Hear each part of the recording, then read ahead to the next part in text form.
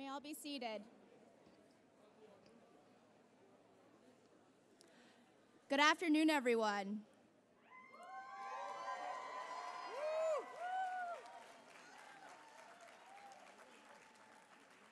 On behalf of the graduating class of 2017, welcome to the Harvard Medical School and Harvard School of Dental Medicine Class Day ceremony.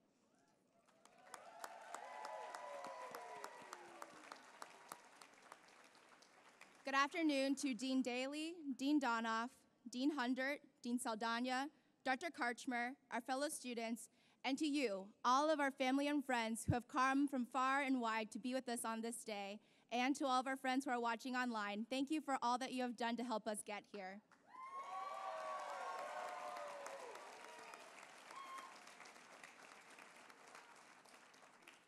My name is Grace Chow, and together with Aaron Cohen and Patrick Vaughn, we have the great pleasure of serving as this year's graduation co-moderators.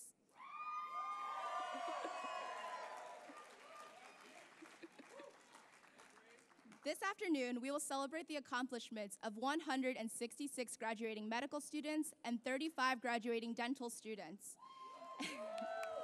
And to list all of their accomplishments would take more than one graduation ceremony. But just to list a few, we've had classmates publish groundbreaking research in the world's leading journals. We've had friends work all over the United States and around the world on health disparities. We've had people shape health policy through new ideas and advocacy to obtaining multiple degrees in many fields and gracing the stage as Miss Massachusetts and to writing novels. We've had people in our class do all sorts of things, and I am honored to call you all my classmates.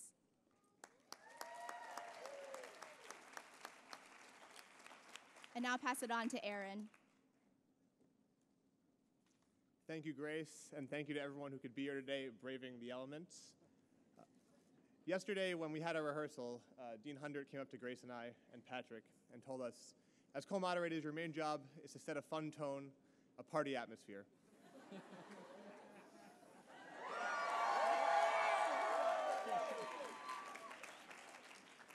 So in the spirit of those words and in the spirit of 2017, I think it's time for us to try to make graduation great again.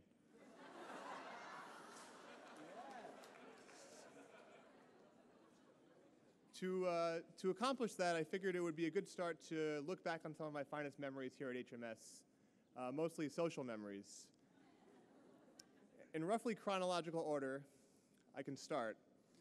Introduction to the profession, colloquially known as ITP. A little bit of work, a lot of play. Patient Doctor 1, where sometimes all we knew to say was, that must be hard for you. Daily workouts in the Vandy gym. No windows, plenty of questionable music choices. Pickup basketball games on the Vandy court. Broken bones, wounded friendships. Learning that our bodies were not what they were in their teens. The annual first-year ski trip.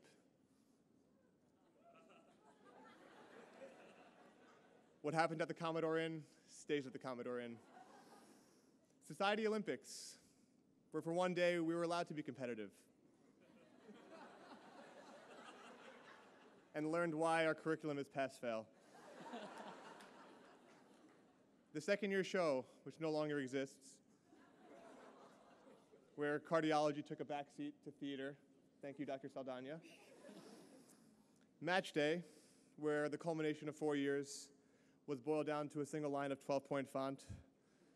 And of course now, the end of our $60,000 fourth-year vacation.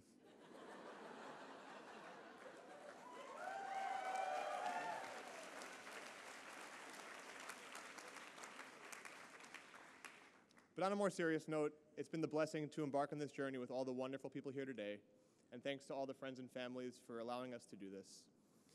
These memories are just a few, and I'm sure each of you have your own special memories that you remember from medical school and will look back upon fondly. In between these emotional highs, we all can remember feeling the lows, feeling exhausted, uninspired, perhaps even burnt out. It's happened before, and it will of course happen again. In those times, though, I hope you reflect back and remember the emotional highs.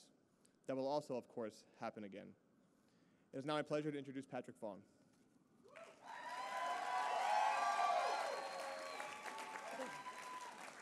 Hi, everybody. My name is Patrick Vaughn, and it is an absolute honor, I can't even tell you how much, to be serving as today's co-moderator for the Harvard School of Dental Medicine.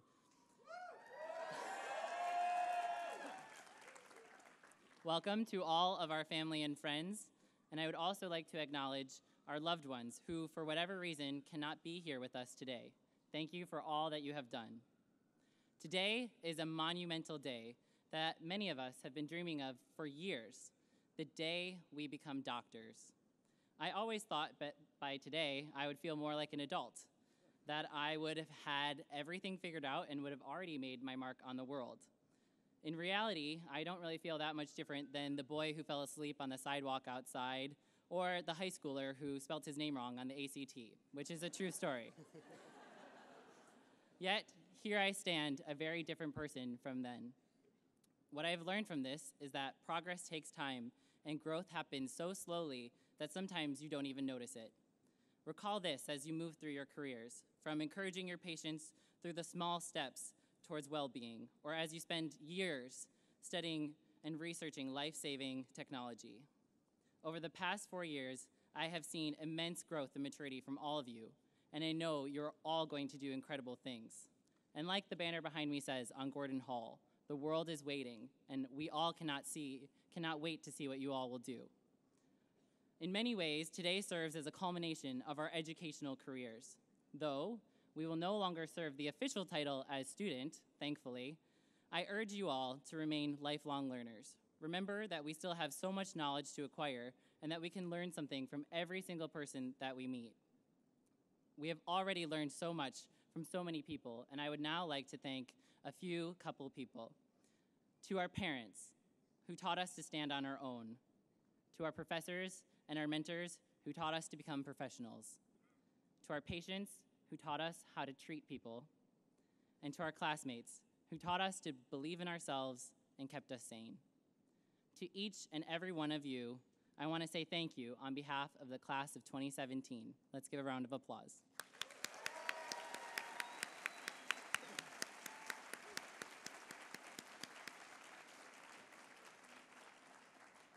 It is now my distinct honor and privilege to introduce someone I personally have learned a lot from. Our first speaker of today, Sarah Tijani.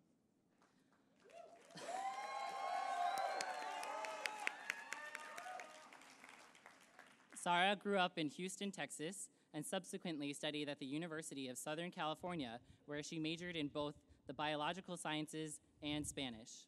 At HSDM, Sarah has pursued a number of passions, including clinical research on oral candidiasis, as well as academic research on the most effective educational tools.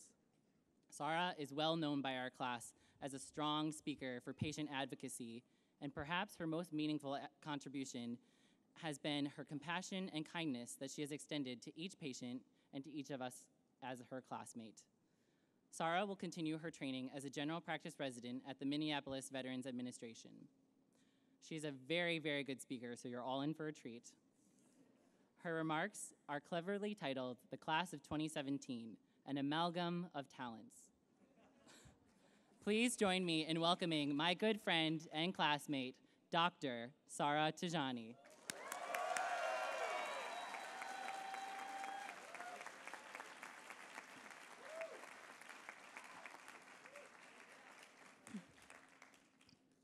Thank you, Patrick. Distinguished faculty, alumni, peers, family, and friends. Thank you all so much for supporting us on this special day in our lives, the day that we officially become doctors. To our faculty and mentors, your dedication and efforts brought us to this moment in our professional careers.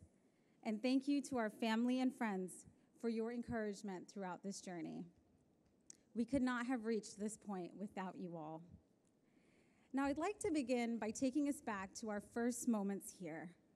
Many of us described a feeling of imposter syndrome. How had we obtained admission to arguably the greatest university on earth? I remember feeling small in the grand presence of Harvard University. For me, as a 5-foot immigrant, scarf-donning Muslim woman, I felt inspired, but also mildly overwhelmed. Over these past 4 years, after witnessing all that we have achieved together, those feelings have transformed.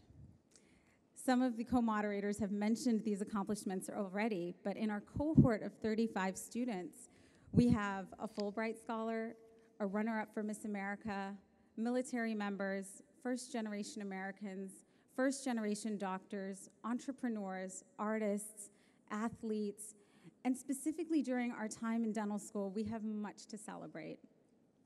We engaged in interesting, informative research projects that led to numerous publications and sparked important dialogues in our dental community. We gave back in public health efforts, both locally and globally, to ensure health provisions for all people. We treated hundreds of underserved patients at our teaching practice. We excelled in leadership roles in organized dentistry, lobbying our politicians in Massachusetts and on Capitol Hill. And yes, our work was commended when we matched to our top choices in residency programs. Now, nobody said that dental school would be easy, and that's certainly not the adjective I'd use to describe it. Managing demanding patients, refining our advanced fine motor skills, and achieving perfection however our professors expected, none of that came naturally. But these challenges brought us closer together as we built relationships that we could count on. In fact, I think that some of the most notable lessons that we learned came not in the classroom, but in these very moments with each other. For example, I learned about collaboration when my classmates shared resources so that we could all succeed on our national boards. I learned about perseverance when my peers remarkably completed coursework despite injuries, painful medical diagnoses, and the unimaginable loss of loved ones. I learned about solidarity when our dean hosted a memorable event to show support for immigrants in a polarizing political climate. I learned about empathy when we held a special vigil to honor victims of violence, including 3 students who were hatefully murdered in North Carolina. And on a lighter note, I learned about happiness when my classmates provided much-needed comic relief in the form of inside jokes and witty remarks over our GroupMe. I learned about trust when we practiced our first anesthesia injections using each other as guinea pigs. And then we agreed to become each other's patients. And I learned about love when my classmates dated and subsequently proposed to each other. I appreciate our faculty for teaching us dentistry, but I admire my classmates for illuminating other valuable lessons. Now, traditionally, graduation speeches end with some words of wisdom. And I have to say, I feel somewhat underqualified to impart wisdom on a group that's taught me so much. But what I might say is that I hope that we continue to stay motivated and energized to effect the change required in our profession, whether that be through research, academia, policy, innovation, whatever our calling might be. For me personally, I hope that these efforts include diversifying our field. One can't help but notice the similar appearance of our founding fathers when perusing the portraits that don our institution's walls. 2017 marks the 150th anniversary of the Harvard School of Dental Medicine. I know that we've come far, case in point, but I hope that the next time that I return to the school that I love, I'll see our walls peppered with people from a variety of backgrounds. I've counted down the days to graduation for a while now. But this past week, when my countdown reached single digits, I felt a sadness as I realized that the 35 of us now split up. But as we disperse, I know that we will greatly improve oral health outcomes for our communities, and that demands celebration. We mustn't underestimate the power that we have. In his hallmark work, Don Quixote, Miguel de Cervantes wrote, and this was in the 1600s, "Every tooth in a man's head is more valuable than a diamond." Before we return to mining diamonds, however, I hope we will rest today to commemorate all of our achievements so far. Congratulations, we made it.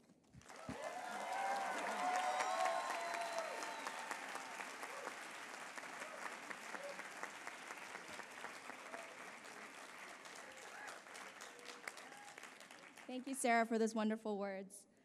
Our next speaker, Aaron Schwartz, is graduating after an extended stay here at Harvard, having completed a PhD in health policy as part of the Harvard MD-PhD program.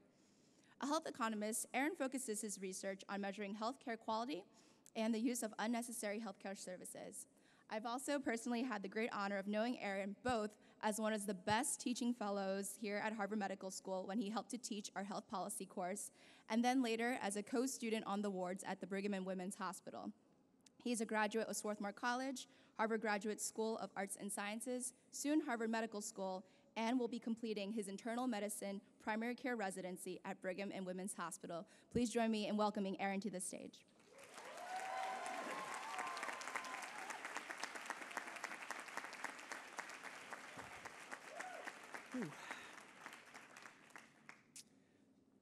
It's taken me 8 years to get used to the idea of graduating from the Harvard Medical School.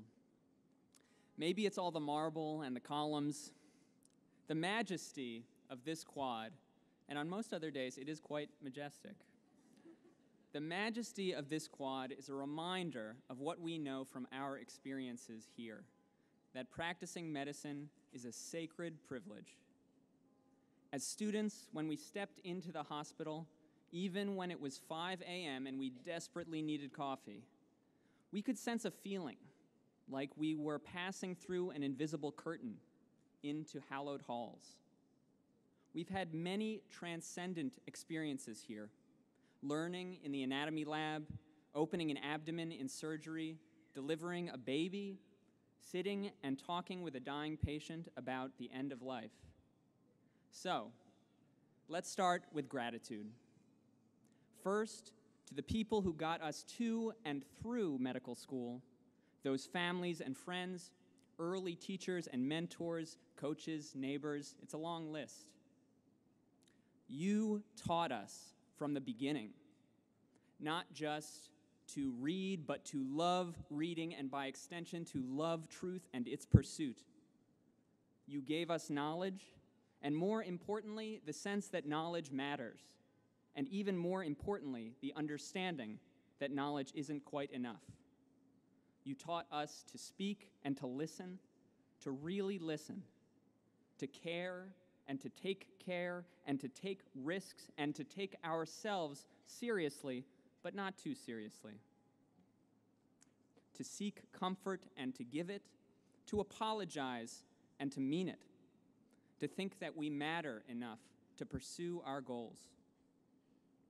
We have only sailed here because you built our ships, you calibrated our compass, and you were our port in the storms. So, to the people here who made us who we are, please know this. You formed the bedrock of who we will be as doctors. All the things we learned in medical school, every fact in our textbook, all of the pages in our library, these are just details compared to your lessons, and we are so grateful.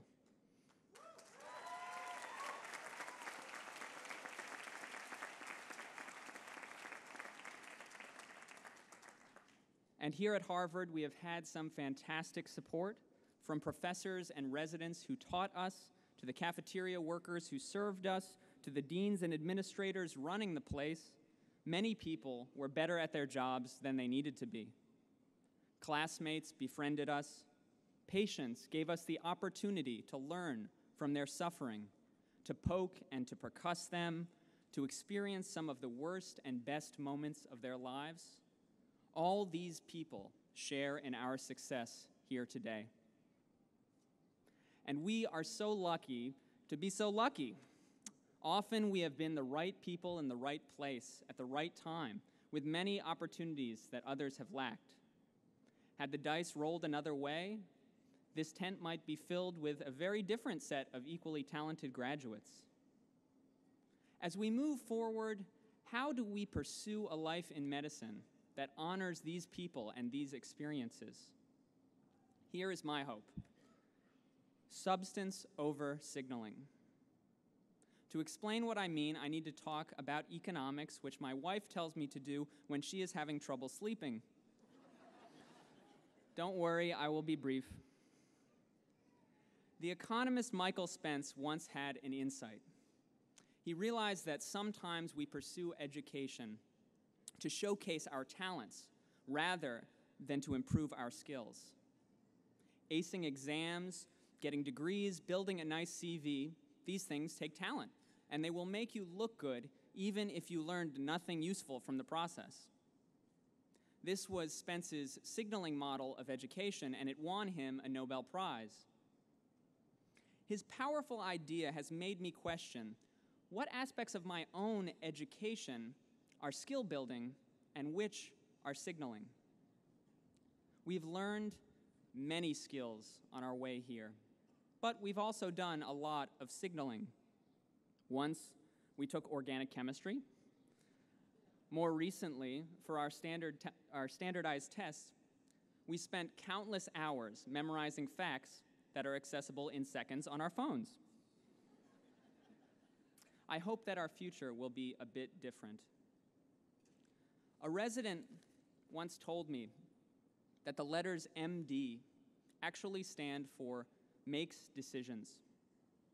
As MDs in residency and beyond, we will make countless decisions about how to spend our time and our energy. Should I check in on that scared patient again? Should I do a research project? Should I challenge an attending about that treatment decision? Some of these tasks will be about the real substance of doctoring, helping patients and learning to become great physicians. Some will be about looking good. I hope that we will have the wisdom to see the difference and the courage to choose substance. Yes, there will always be that next professional goal and plenty of hoops to jump through to get there. But whatever our mission is, let's not delay it too long. If we focus too much on climbing the medical hierarchy, we might forget what exactly we wanted to do when we attained the status and autonomy that we were seeking. We can start making the changes that we want to see in medicine and in ourselves today. As Harvard graduates, we are not underdogs. We can afford to look bad sometimes and to focus our efforts on what really matters. So, let's use our Harvard diplomas as a safety net, a suit of armor, something that allows us to be bold, take risks, and blaze a trail.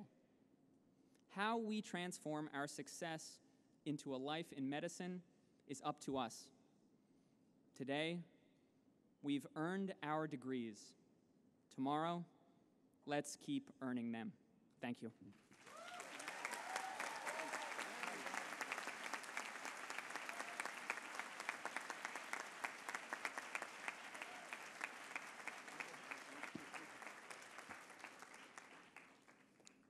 Thank you, Aaron. It is now my pleasure to introduce our second medical school speaker today, Colleen Farrell. Colleen Farrell of Saratoga Springs, New York, is a graduate of Williams College, where she studied Women's and Gender Studies and Spanish. While at HMS, she has served for 3 years on the Student Leadership Committee of the Center for Primary Care. As a writer and violinist, she has also been active in the HMS Arts and Humanities Initiative. She will pursue residency in internal medicine at New York University Medical Center and Bellevue Hospital with the aim of becoming a primary care physician and advocate for underserved patients. The title of her talk is Seeing Our Own Patients' Vulnerability and Our Own.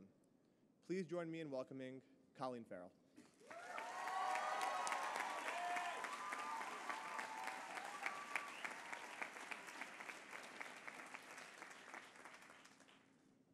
Distinguished faculty, dedicated staff, and most importantly, loving parents and family members.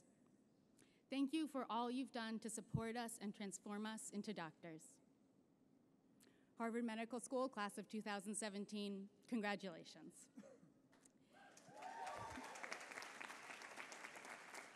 It is an enormous honor to address you all today. When I was a third-year medical student, I scrubbed in on the surgery of a woman with ovarian cancer. The purpose of the surgery was to see whether her cancer had spread to other organs. The surgeon instructed me to put my hand on the patient's liver. As I ran my gloved hand over it, I felt hard knobs of cancer press against my fingertips. I realized that after the anesthesia wore off, the surgeon would have to tell her patient that the cancer had metastasized. I, however, wasn't there for that conversation. As medical students, we periodically get pulled out of the hospitals for PowerPoint presentations, group discussions, and role-play scenarios. On the day of this surgery, it just so happened that I had to participate in a medical school exercise called Breaking Bad News. Along with each of my classmates, I was given a pretend patient's medical history, a middle-aged woman with back pain that turned out to be due to metastatic cancer. In a mock exam room, I sat across from an actor pretending to be this patient and told her the diagnosis. It was purely a coincidence that the Breaking Bad News exercise coincided with the operation I observed that morning. But the fact that my attending surgeon was communicating such a serious diagnosis with her real patient, as I play-acted the same scenario with an actor, reminded me that medical school has been a dress rehearsal for the real responsibility of medicine. When I consider that responsibility, whether it be performing surgery or telling someone life-altering news, I am struck by the vulnerability of patients. The word vulnerability comes from the Latin root vulnus, meaning wound. To be vulnerable means being capable of being wounded. Our patients come to us so that we may heal their wounds, but in seeking care, they open themselves to being wounded anew, both physically and emotionally. Being a patient almost always entails physical pain, uncertainty, and a loss of control. Patients let us into their stories before they can know if we will respond with compassion and understanding, or if we will brush them off or make them feel ashamed. By saying out loud, "This hurts and I don't know what to do," patients open the possibility of sustaining further wounds. But yet, it is only through telling their stories and putting trust in others that they may be healed. In this way, vulnerability is a prerequisite for healing.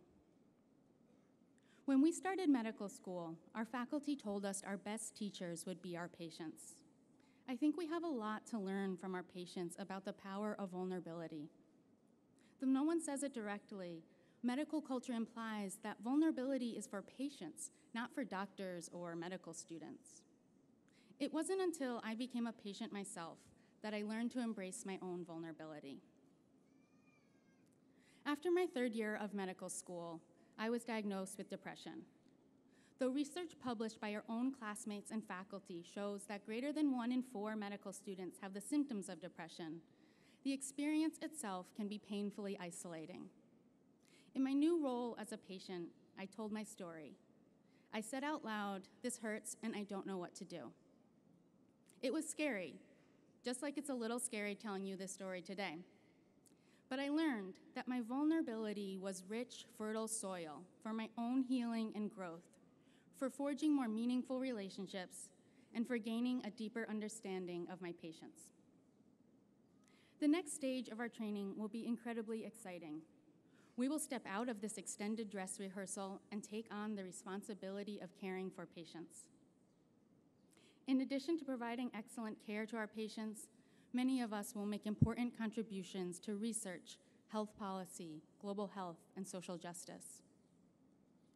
But at the risk of being a downer on graduation day, we will also all face challenges. There will be the daily struggles of sleep deprivation and feeling like we just don't know enough. Many of us will deal with family illness, personal loss, and yes, depression. We may wonder if we're cut out for the heavy responsibility of medicine. In these moments, I hope we will embrace our vulnerability and share whatever is troubling us with each other, our friends, and our families. The alternatives, silence and isolation, might feel safer in the moment, but in the long run, keep us from growing into our best selves. Just as importantly, I hope when our colleagues and students open up to us about their struggles, that we recognize their vulnerability for what it is. Not weakness, but courage. I really believe that when we take care of ourselves and each other in this way, we are so much better equipped to care for our patients. Our patients will come to us with challenges far beyond what many of us will ever experience. Our patients will be wounded not just by disease, but also by trauma and neglect, marginalization, and inequality. As physicians, we will be in the unique position to see our patients' vulnerability and help transform it into healing. To do that well, we need to see that we are not fundamentally different from our patients. We are all human and therefore all vulnerable. And that is a powerful, beautiful thing. Thank you.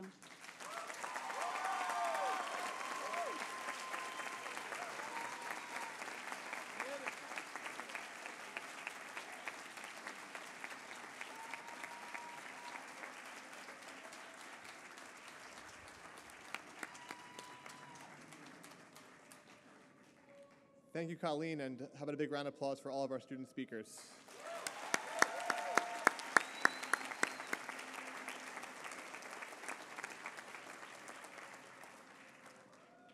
At this time, I'd like to take a moment to recognize a lot of the students who helped play a role in planning a lot of the events around graduation. It's a busy time for many, planning the next stage of their lives, traveling, moving, but a lot of people really stepped up to help things along.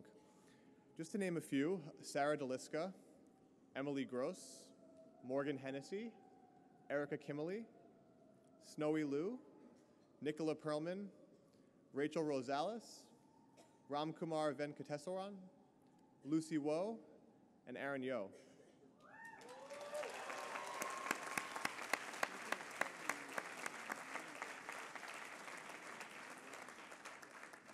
Another big thanks to Debbie Metcalf, Senior Director of Alumni Relations, and her team for all the hard work and efforts in supporting the graduating class.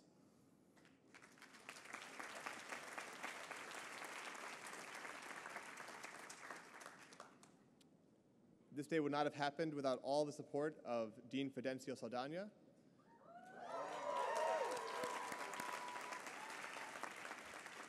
Denise Brown,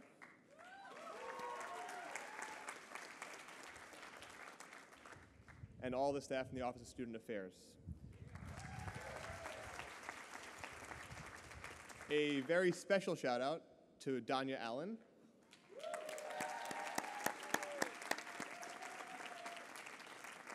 who, as some of you do not know, but she is the new Assistant Director of Student Affairs and took over for Carla Fujimoto, who held that post for 21 years, I believe.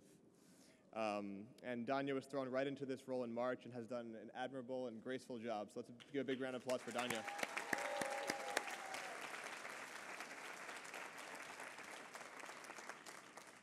I'll now hand the mic over to Patrick Vaughn, who will do the faculty awards for the dental school. Thank you, Aaron. If I could ask our 3 award winners to please come join me on this side of the stage. Each year, the graduating students from the Harvard School of Dental Medicine nominate and select 2 faculty members and 1 staff member to receive the Outstanding Faculty and Outstanding Staff Awards. I'm truly honored to present these next 3 awards, which were chosen on behalf of my 35 wonderful classmates.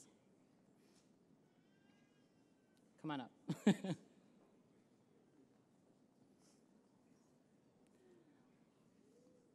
So our first Outstanding Faculty Award goes to Dr. Nalton Ferraro. You can come on a little closer to me, too. Dr. Ferraro is the director of the predoctoral oral and maxillofacial surgery program. Since joining the faculty in our 3rd year, Dr. Ferraro has completely reinvigorated the oral surgery department here. With his characteristic laugh and energetic cheerfulness, which you can see right now, he has transformed our OR from a dark, cold, sterile environment to a warm, respectful, sterile environment. He instills in his students a sense of pride for our work and a drive to perfect our surgical skills. He not only teaches us how to treat our patients, he teaches us how to treat people.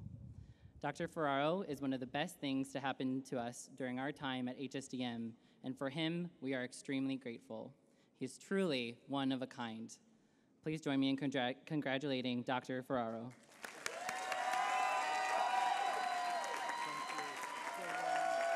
We're going to go over this way.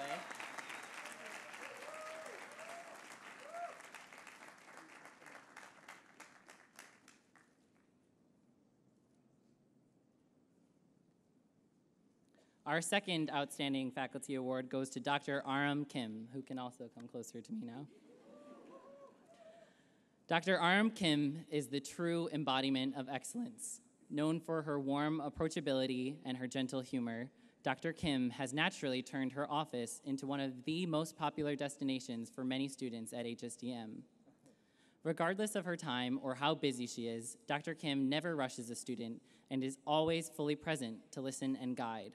From her infamous 3 a.m. emails to the plethora of colorful sticky notes decorating her office, it is truly an understatement to say that Dr. Kim has been an integral part of our class's success. Her kindness, her patience, and her relentless faith in our success. For all of these, we are endlessly grateful to you, Dr. Kim, for believing in us every step of the way.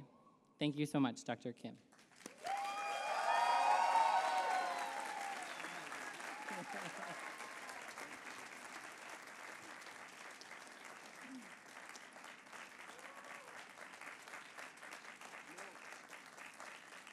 Come on over, Mohammed. This year's Outstanding Staff Award goes to Mohammed Aladdin. It is a completely shared sentiment by many in our class that we would not have survived our third and our fourth year of dental school without Mohammed. The dedication he has to his students is unparalleled, and it shows on a daily basis. We all felt like no matter what situation we were in, Mohammed was always there for us. He is known for his patience, his skill, and his warm approachability. The class of 2017 cannot thank Mohammed enough for his undeniable dedication to our development in both the lab and our improvement overall as people. Congratulations, Mohammed.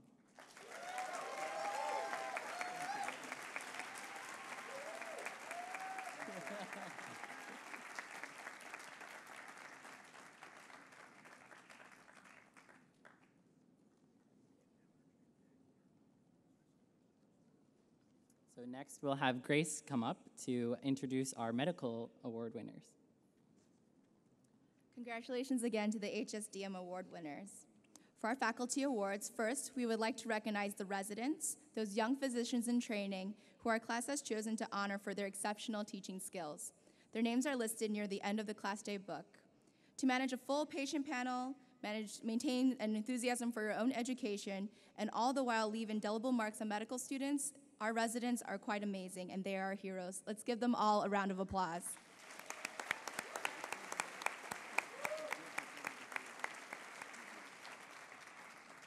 This year, we will honor one particularly outstanding resident, and we've invited her to come, Dr. Oluwatosin Onibokun. If you could please come up when I call your name. She has been voted by our class to receive the Outstanding Resident Award. She's a senior resident at the MGH-BWH Combined OBGYN program.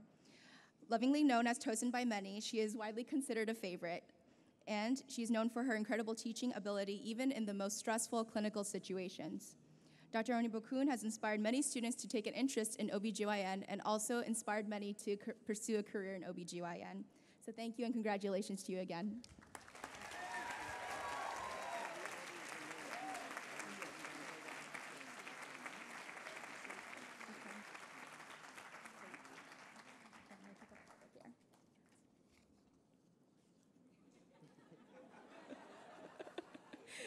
And we will continue to present the Harvard Medical School Class of 2017 Faculty Awards.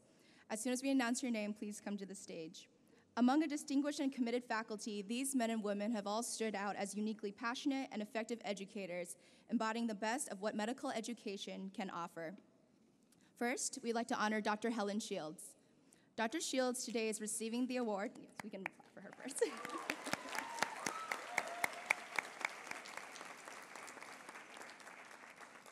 Dr. Shields today is receiving the award for excellence in preclinical instruction at Harvard Medical School.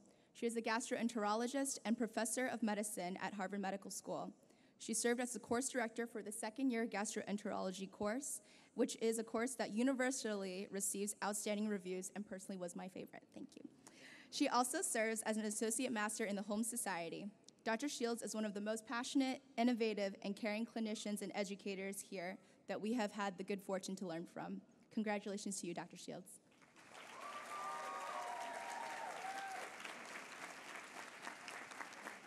All right, and then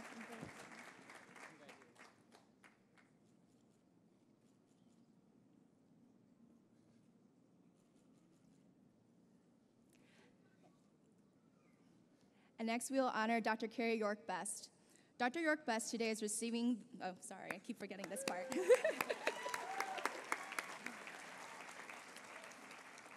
Dr. York Best is receiving the Award for Excellence in Clinical Instruction at MGH.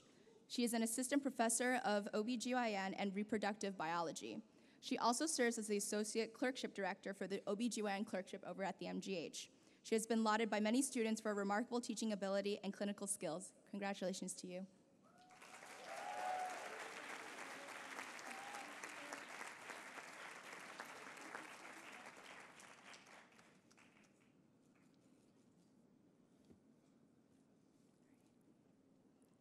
Dr. Katie O'Donnell.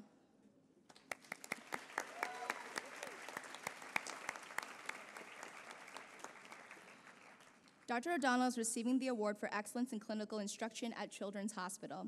Dr. O'Donnell serves as the Associate Clinical Chief of the Children's Hospital Inpatient Services and is the Associate Clerkship Director for the third-year Pediatrics Clerkship. She stands out for her incredible ability to distill very complex problems into simple steps so that we as medical students can learn more efficiently and more clearly. She also has the foresight and passion to ensure that her students are always successful no matter where they begin. Thank you very much, Dr. O'Donnell. Congratulations to you.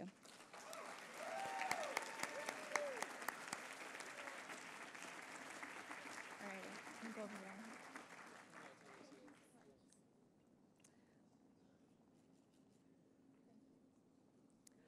Dr. Beverly Wu.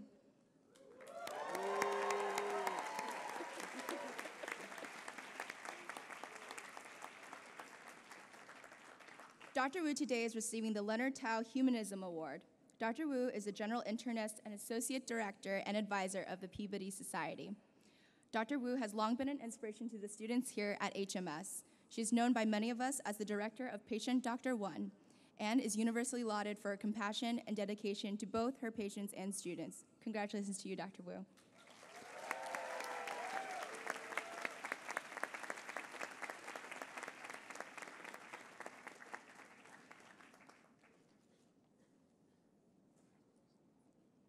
And Dr. Wu, if you could stay on the stage with us. Our next awardee is Dr. Nora Osman.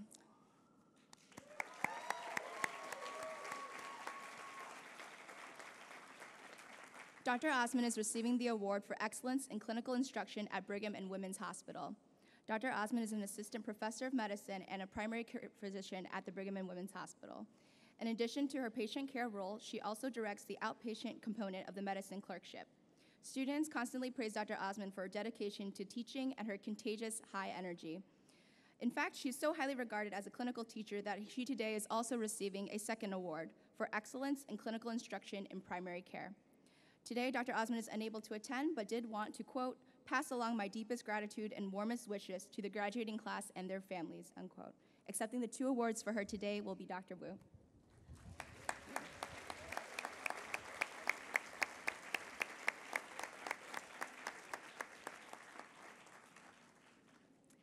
Next, we have Dr. Alex Carbo.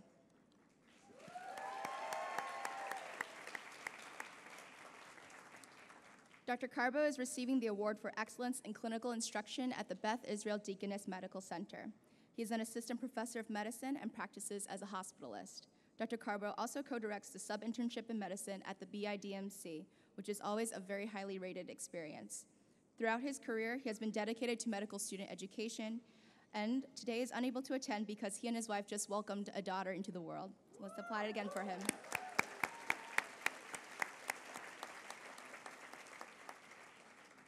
Dr. John Franzen.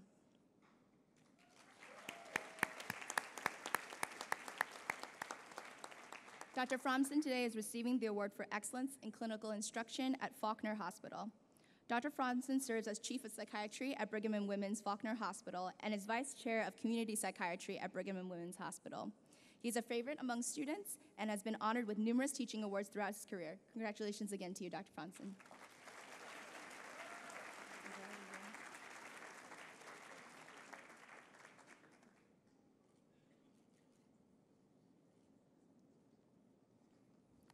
Dr. David Hirsch.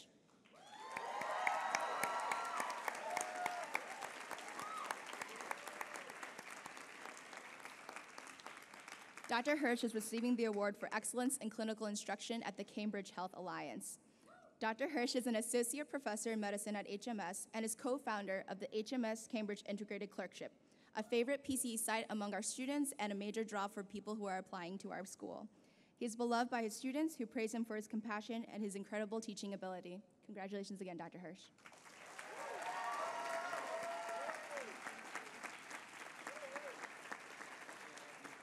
Yep, go ahead.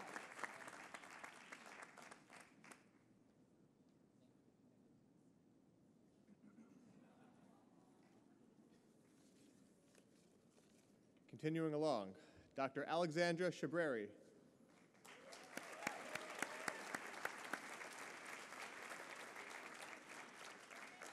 Dr. Shabreri is receiving the Award for Excellence in Clinical Instruction at Mount Auburn Hospital. Dr. Shabreri is a primary care physician and Director of Medical Student Education in the Department of Medicine at Mount Auburn Hospital. Students widely consider Dr. Shabreri to be an incredible teacher and mentor. Congratulations, Dr. Shabreri.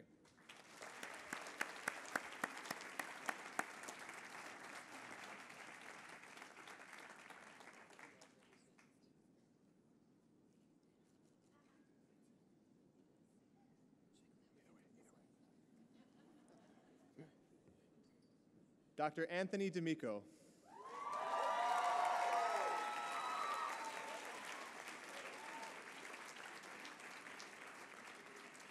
Dr. D'Amico is receiving the Award for Excellence in Mentoring and Advising by a senior faculty member.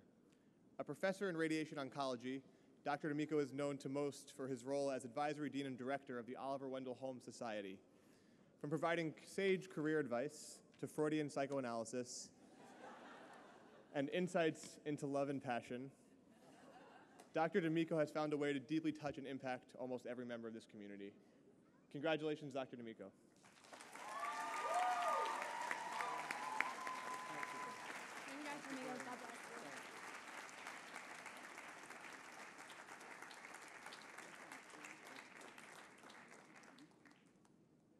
Dr. Natasha Johnson.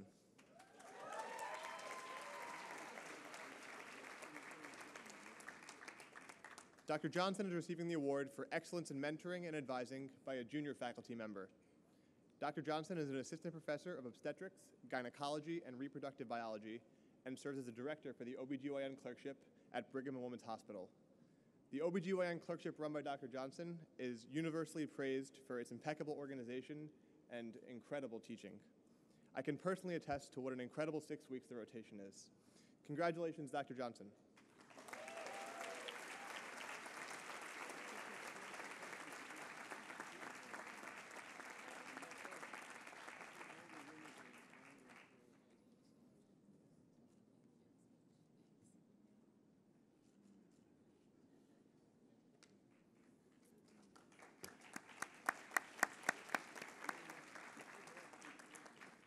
And last but not least, Carla Fujimoto.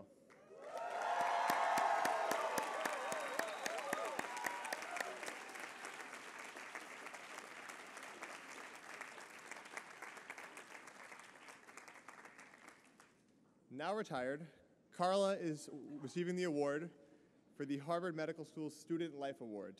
Carla has spent 36 years at HMS, 21 of which were spent in the Office of Student Affairs. When I asked a good friend what he thinks of when I mentioned Carla, he said, someone who is always there to help, someone who always brightens your day, and someone who will always get you out of trouble. While we miss her in retirement, HMS is a better place because of the years of dedication of Carla Fujimoto. Thank you, Carla.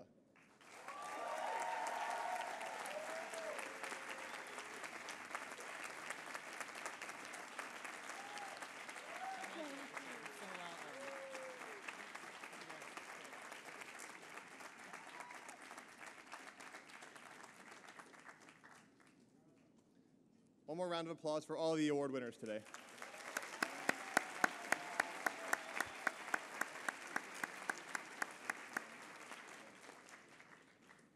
It is now my honor and privilege to introduce the Harvard Medical School Class of 2017 commencement speaker, Dr. George Q. Daly.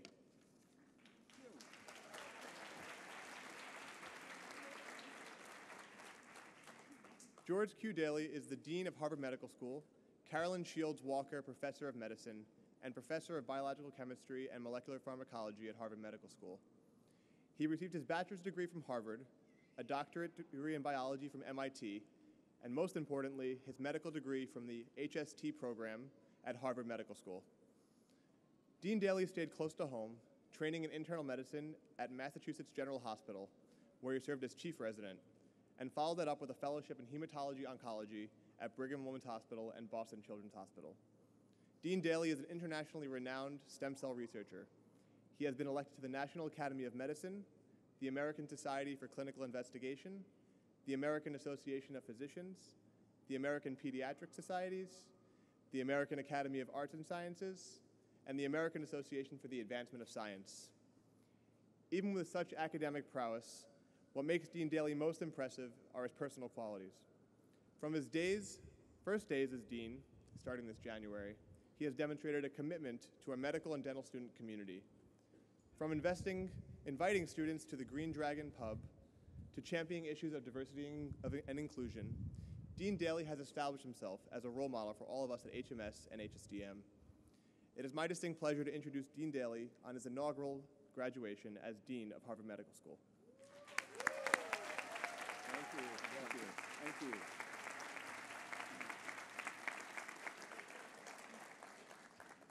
Thank you very much, and thank you for the invitation.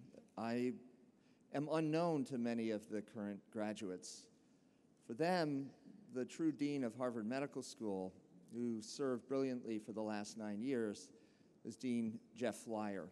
And I want to just take this moment to acknowledge Jeff and all of his fabulous service to Harvard Medical School.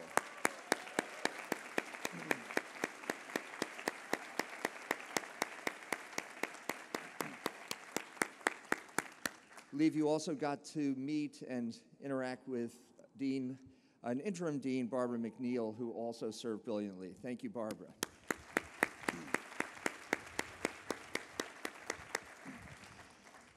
So good afternoon to this outstanding class of 2017. Yeah. A warm welcome to families, friends, loved ones, those here on the quad and those who are joining us on live streaming. Let me recognize my esteemed colleagues, faculty members here, and the fantastic deans and administrators who make up the leadership here of Harvard Medical School. It is wonderful to gather together with you as we celebrate your remarkable achievements on this day. Now, graduates, just about now, I think your parents and your friends are checking their watch and they're saying, oh, who is this guy? And why am I not in Harvard Yard listening to Mark Zuckerberg? I see some of you out there on Facebook. You're streaming his talk.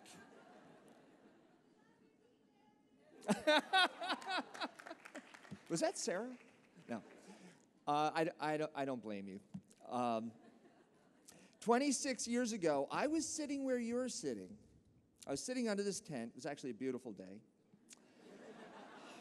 Sorry to rub it in. And to make things even worse, the HMS commencement speaker that day, Dr. Jonas Salk. I know. A legendary physician who developed the world's first polio vaccine and saved humanity from a great scourge. Exciting, right? Actually, no. Indeed, Dr. Salk was a towering figure. He changed the course of history. But as I recall, he was not a scintillating speaker. So who am I? So I'm the new dean of Harvard Medical School. And in fact, this is my first rodeo.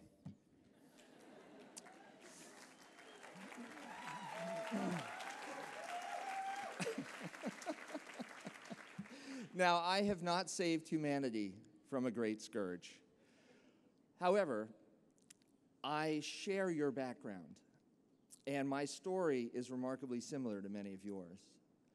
So I'm hopeful that the reflections that I'm going to share, the personal reflections, on the purpose of medical education, yours and mine, will resonate with you in the years to come. So since becoming dean, I've been asked frequently, did you always want to be a doctor? And the answer is no. My grandfather was a physician, and growing up, my family had great reverence for doctors. But when I was in middle school, high school, and actually much of college, I did not see medicine in my future. Did I have any inkling of the path that I would take? No. But what I did have were goals, ideals, and values that served me well.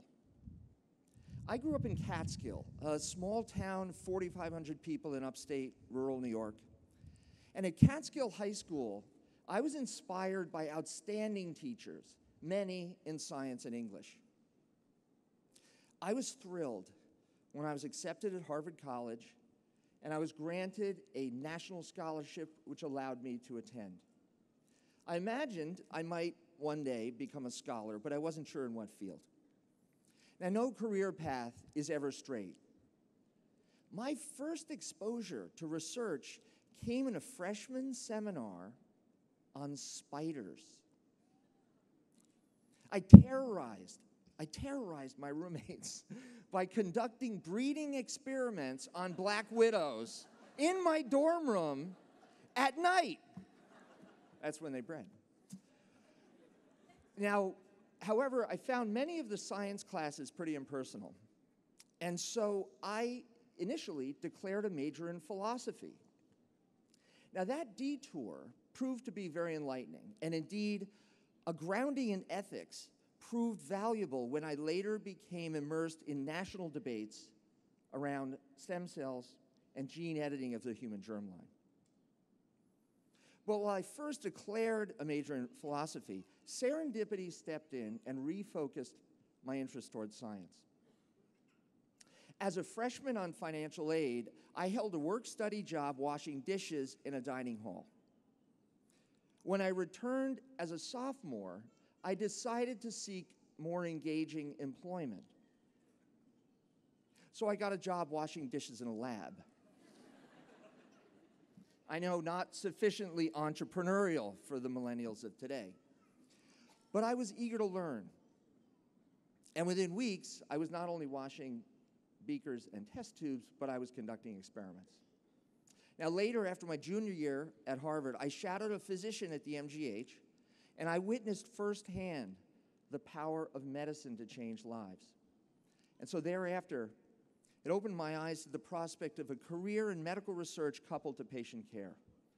As a Harvard undergraduate, I was assembling all of the pieces to become a physician scientist. I was configuring a career aspiration that appended scholarship to service. And I was laying a foundation for a life rich and full of meaning and purpose. So as you, the class of 2017, reflect on all that you've accomplished in graduating today, my call to each of you is to always preserve the ideals that first drew you to medicine and the ideals that drew you to a life of service. The purpose of your medical education is to enable you to serve. Now, life is all about setting goals and striving to meet them. Your goals, your guideposts, are directly related to your ideals and to your values. They reflect on who you are at your core. Setting ambitious goals is essential. You are embarking on your careers at a truly exciting and challenging juncture in human history. We live in an increasingly complex, chaotic, and competitive world, one that is changing at breathtaking pace. The world that you are inheriting is one in which science and biomedicine will play a central role. Harvard has trained you for this complex, chaotic, and competitive world. Harvard trains leaders. And as a leader, you have the responsibility to find solutions for the most difficult, intractable problems that confront us today. Some of you will work to curb healthcare costs. Some of you will innovate healthcare delivery. Some of you will resolve health inequities. Some of you will address our nation's primary care crisis. Some of you will thwart the spread of infectious diseases. Some of you will create and improve healthcare systems in under-resourced nations. And some of you will translate promising biomedical research into the clinic, pioneering new cures for our patients. Yes, the world needs you. The purpose of your medical education is to enable you to serve the world.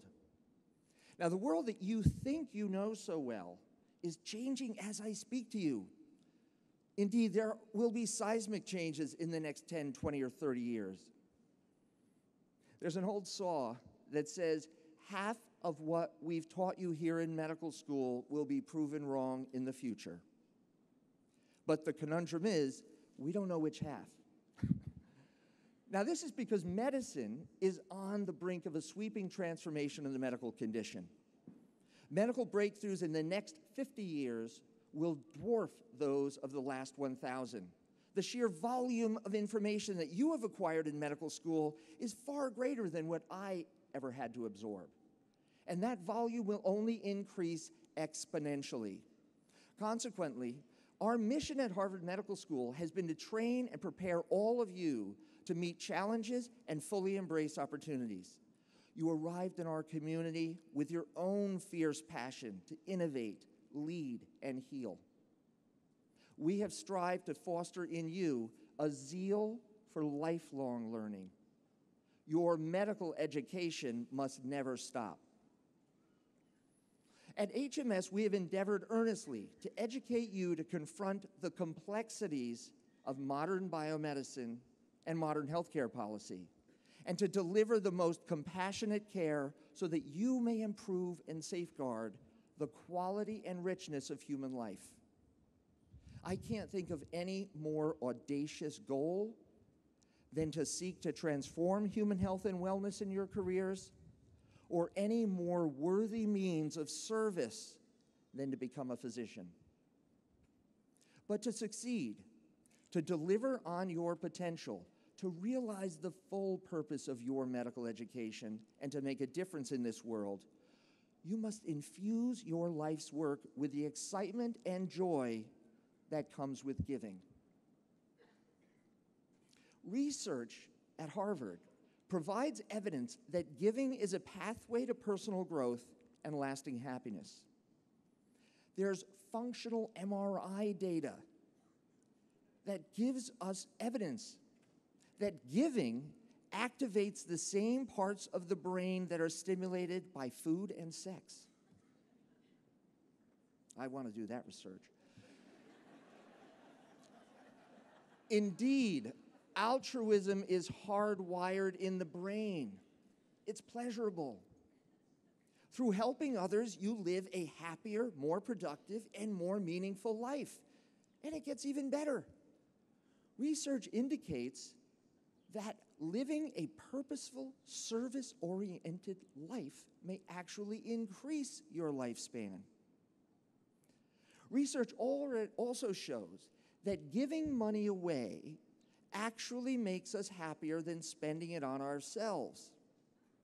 And that's true all over the world. Someone's clapping out there, I agree.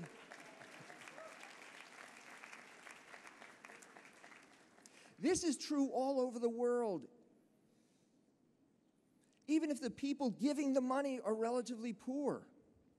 Data from 100 countries in a Gallup poll showed that people who donate money to charity are simply happier, whether it's poor countries or rich ones.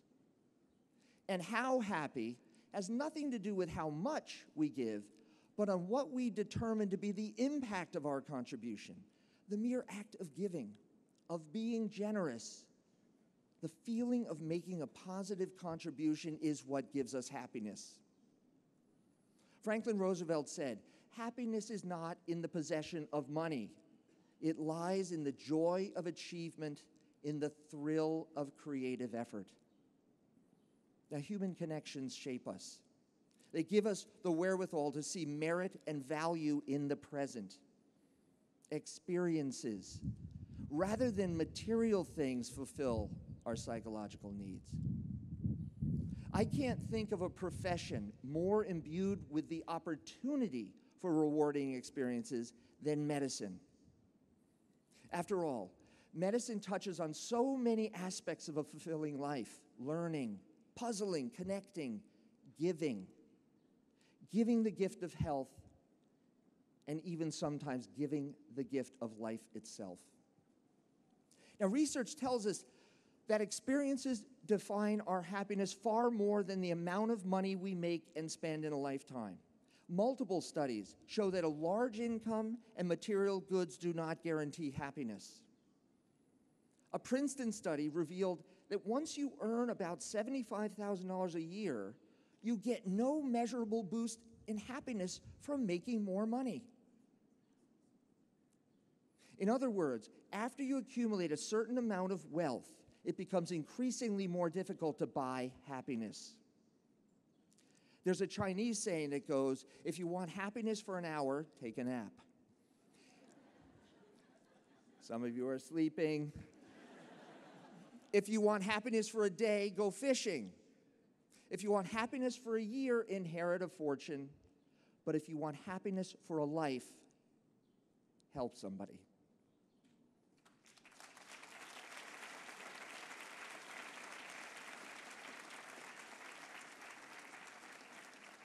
These wise words remind us that happiness is not found in material things, but in service to others. Now, as physicians, as scientists, remember that it is our privilege to serve others, our responsibility to ease pain and suffering, and our calling to advance health and wellness for our patients.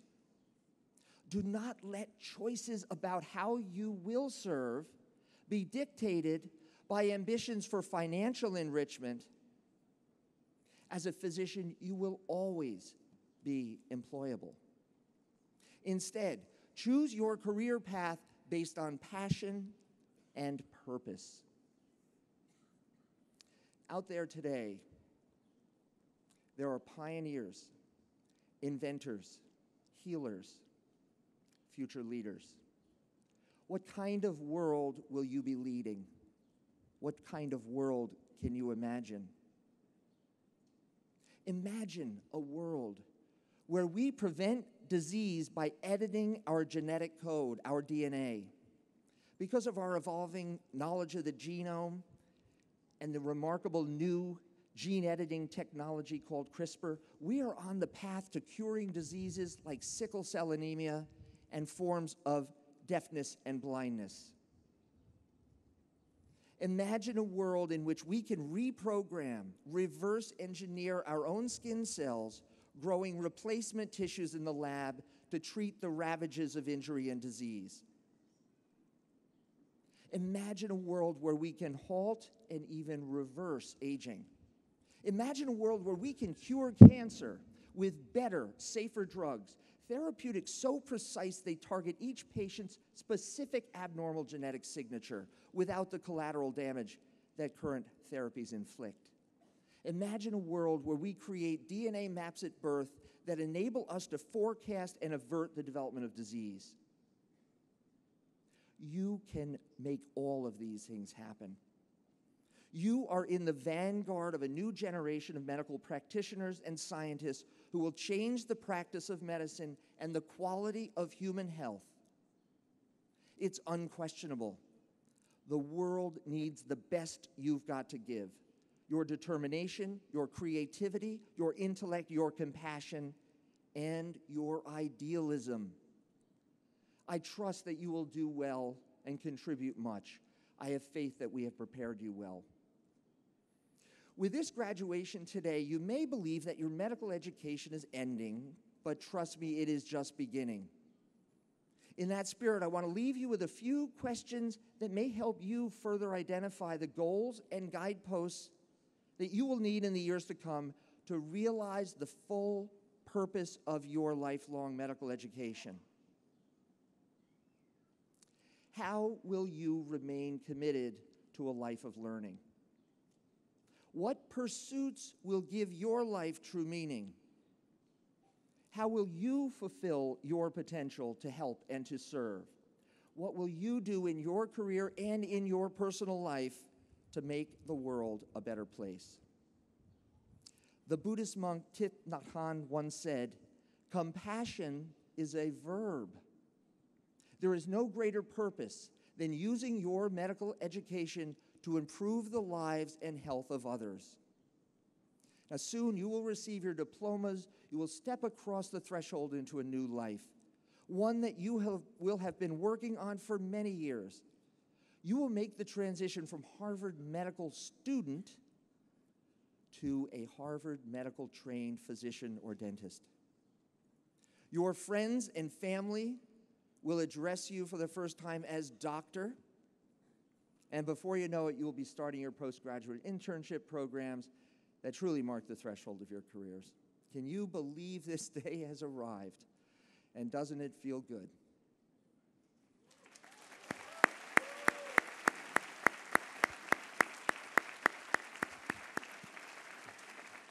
I know a little bit about this.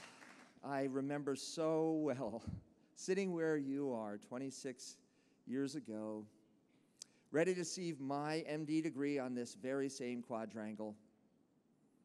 I weathered the address by Jonas Salk, and you have just weathered my first commencement address as dean. Congratulations.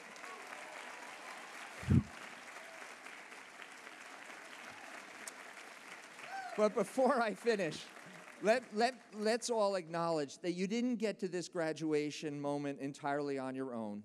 Let's pause to consider all those who have supported you so well, your parents, your siblings, your partners, your friends, your fellow students. Let's thank them for all their encouragement, support, and love that have been provided throughout the years.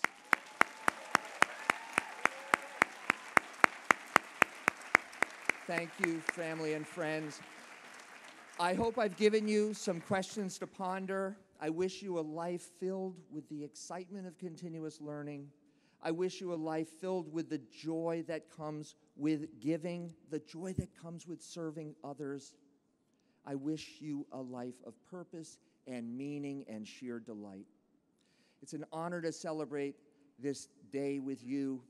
We all look forward to watching your careers flourish as you go forward to make this world a better place. Congratulations to the class of 2017.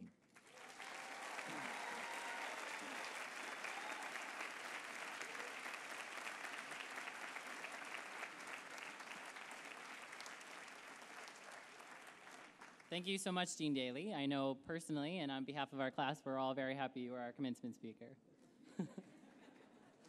So before we award the diplomas to our graduates, we would like to remember a special student who was a member of the class of 2017, but unfortunately is not with us today.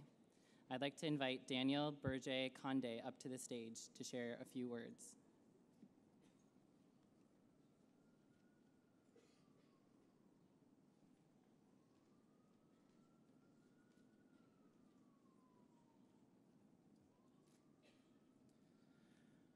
I apologize, I'm going to have to read this because I want to make it through without being overcome by emotion.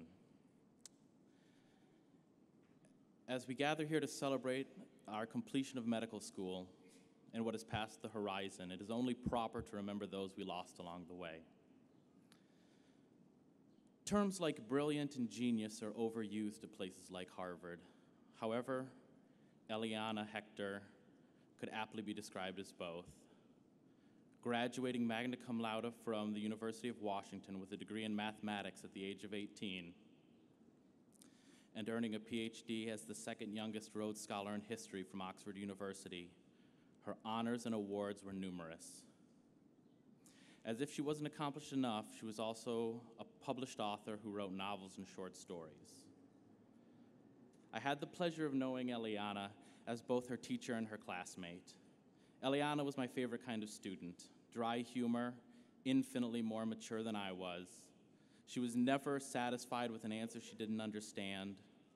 Someone I thought she should be teaching the class rather than taking the class.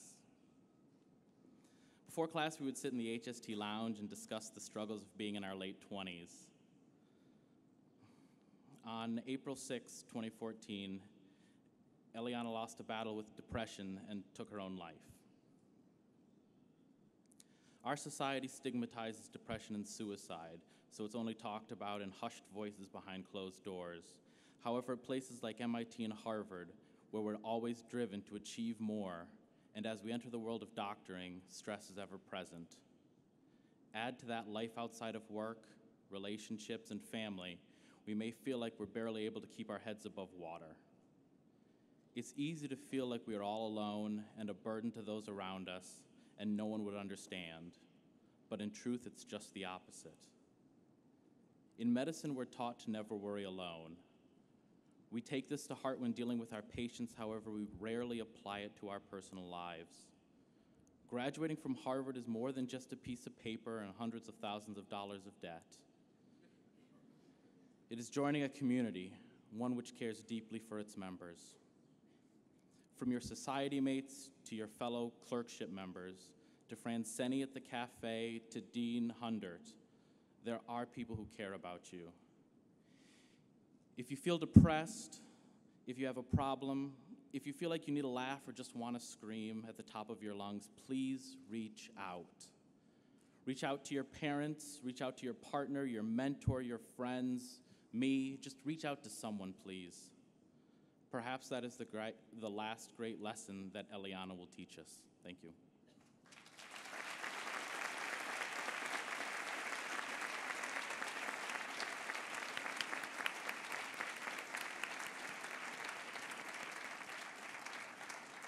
Thank you so much, Danny, for your meaningful reflection. As we celebrate our graduation, we will also remember and celebrate Eliana's life. So now, it's the moment we've all been waiting for. I see over there what looks like probably diplomas.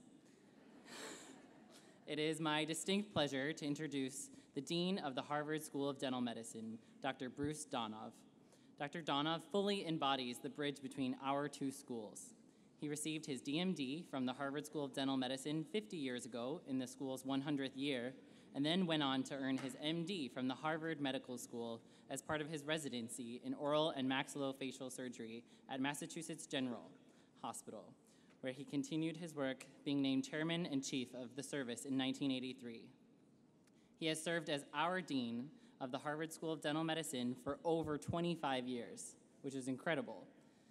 In his career, he has authored numerous papers and been the recipient of some of the highest honors and awards, including the Alpha Omega Achievement Medal, an honor that he shared with Dr. Albert Einstein, which is pretty good company if you ask me.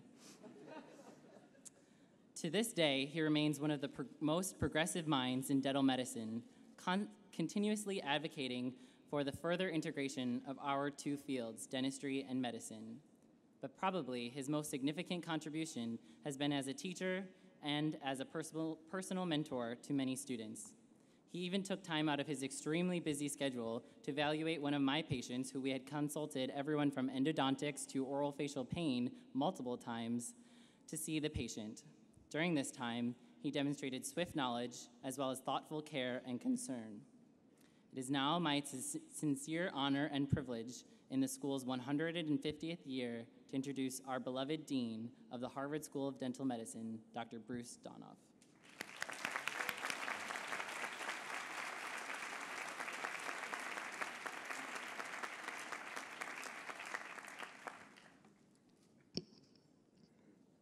Well, good afternoon.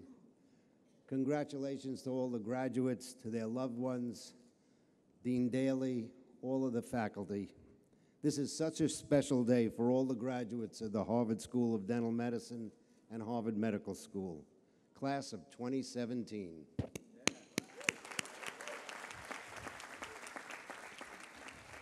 Congratulations to you all and to all of your loved ones. Welcome to George Daly, our new Dean of the Faculty of Medicine. George, you've hit the ground running, and I bet you they invite you back to give a commencement address last year.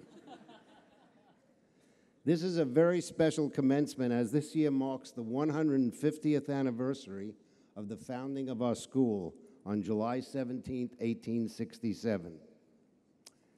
You, all the graduates, are at a major milestone of a long journey of education and training designed to permit you to help people through the discovery, application, and communication of knowledge, ability, compassion, and caring. The development of wisdom and clinical judgment through lifelong learning and further experience represents the road ahead. Each year, I have tried to associate the graduating classes with some particular event or issue in order to create a lasting memory for myself. So,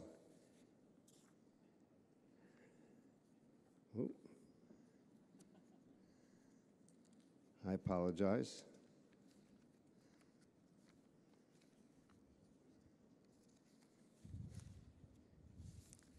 In 1992, my first year as dean, it was my 25th reunion from HSDM.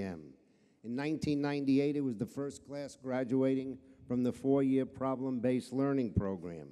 In 2015, it was the unbelievable record snowfall in Boston. This year, I will remember you, the HSDM class of 2017, for your involvement in organized dentistry, whether that is by being the #1 student group in presenting papers at national meetings or in papers published. No small feat for one of the smallest dental schools in the nation. Your sincere, deep passion for improving the lives of others, especially those with the greatest need, whether that was in community clinics, the Windsor Clinic at Cambridge Health Alliance, or helping to establish a new dental school in Rwanda. I will remember your class because it was the last class that I taught Patient Doctor 1, the joy of my week, as I witnessed neophyte doctors interview patients without much knowledge of their illnesses. It fostered learning about the person and the social determinants of health. It was your class in the celebratory year of our 150th anniversary that piloted a dental school primary care medical practice in the dental center with first and fourth year students and physicians and dentists seeing patients together. Our school's initiative to integrate oral health and medicine reached new heights with a day of oral health for all of the first-year medical and dental students, and nurse practitioners and nursing students coming together with dental students and faculty to offer primary care services to patients at the dental school. Nelson Mandela said, quote, "It always seems impossible until it is done," end quote, and we are doing it now. This morning, President Faust conferred your degrees and welcomed you into a demanding branch of medicine. That is our mantra, and that is the principle that the school was founded on.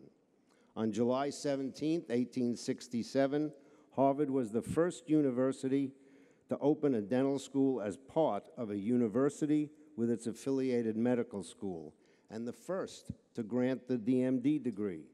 It also graduated the first black dentists in 1869 and 1870.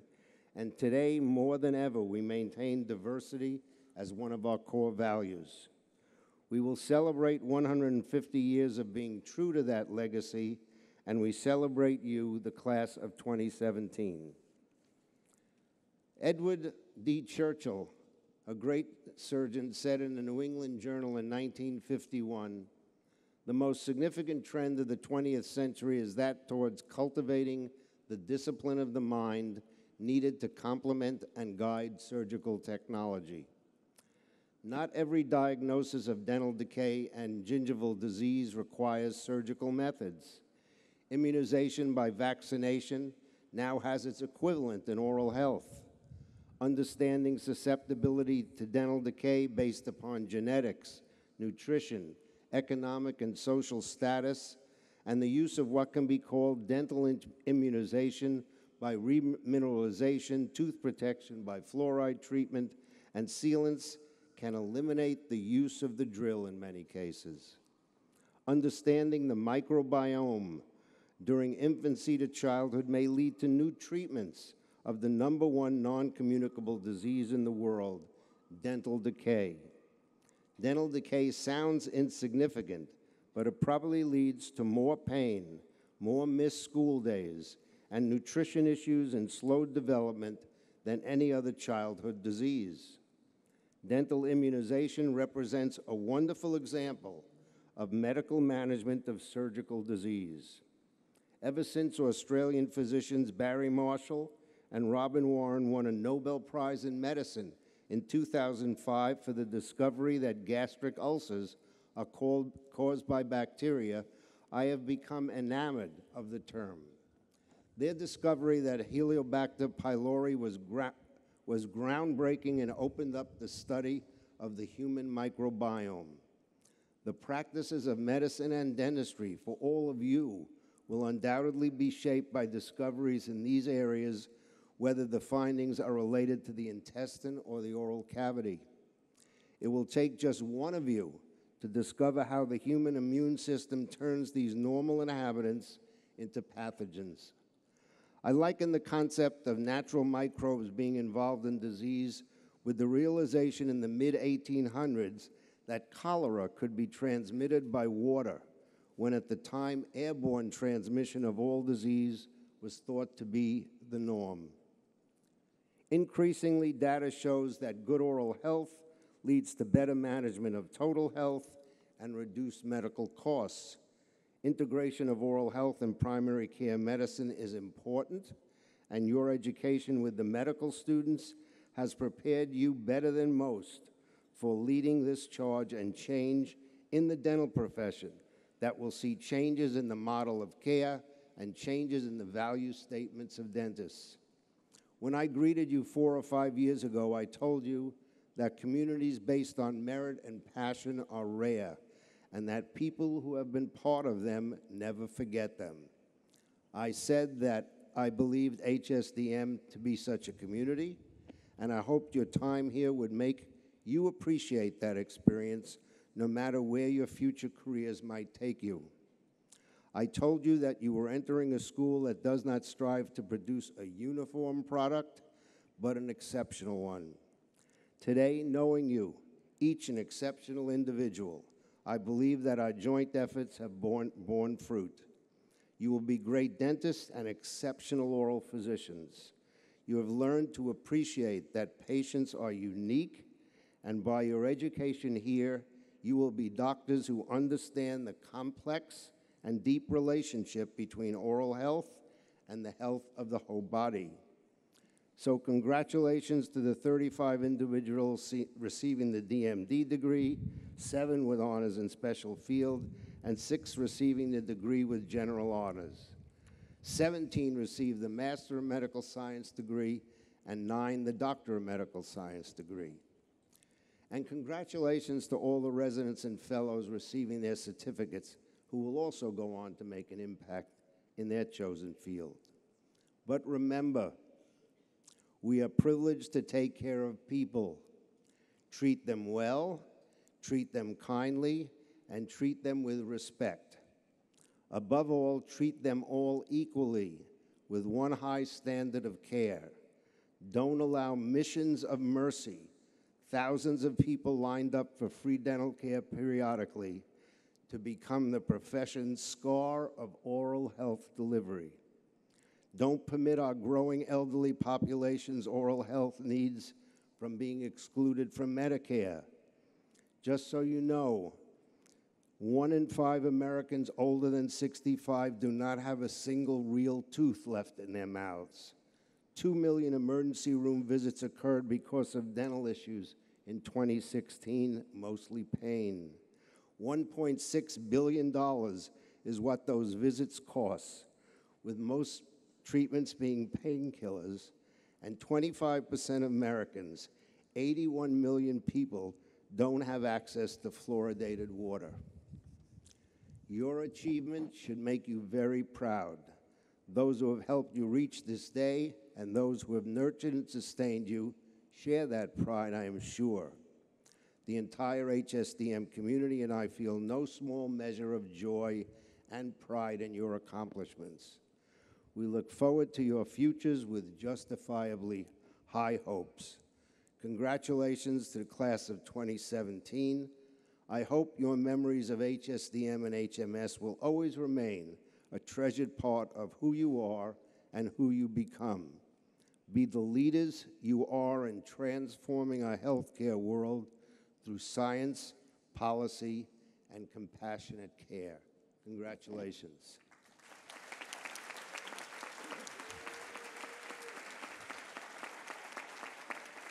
I think it's my honor to call up Dr. Sang Park and our senior tutors, and we will distribute diplomas, yes?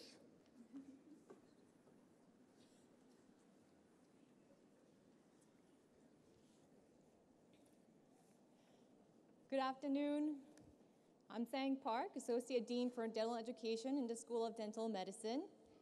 On behalf of all faculty, I'd like to express how proud we are of all of you, and I'm so honored to be presenting the members of the class of 2017. Will the members of the class please rise and approach the podium to their right? These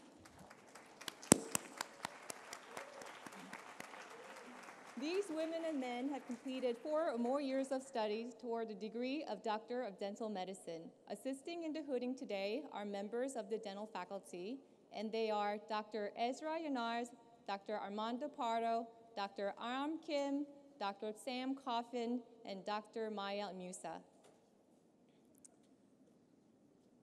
Class, are you ready? We waited long enough, so I won't keep you any longer. Dr. James Austin Baker.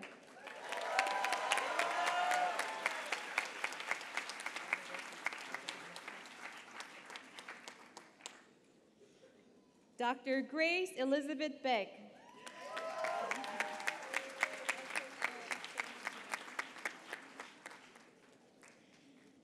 Dr. Jonathan Garrett Becker.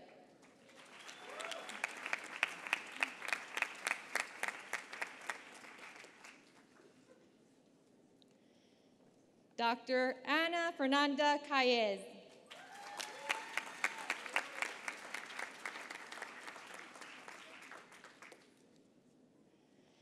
Dr. Andrew Caranco.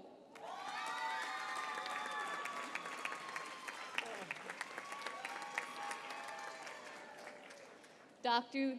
George Chen.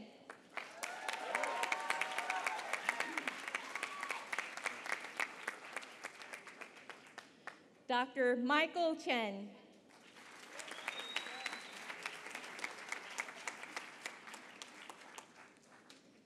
Dr. Cherry Choi.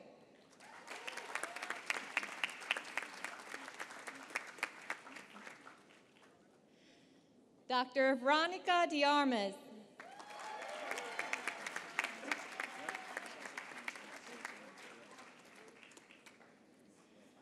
Dr. Joseph Robert DiPaolo.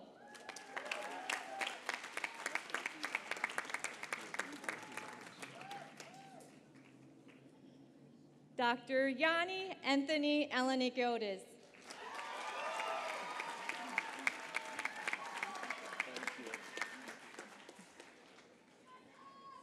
Dr. Jonathan Eugene Foster.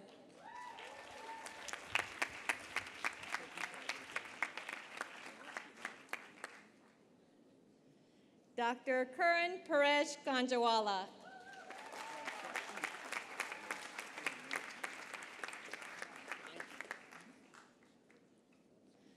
Dr. Ricky Garza.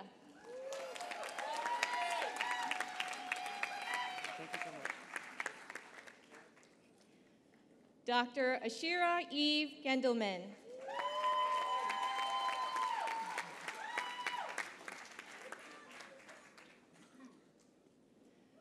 Dr. David Gu.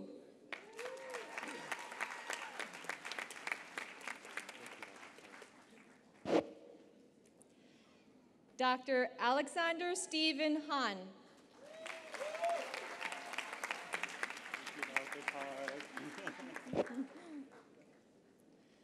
Dr. Sarah Elizabeth Hogue.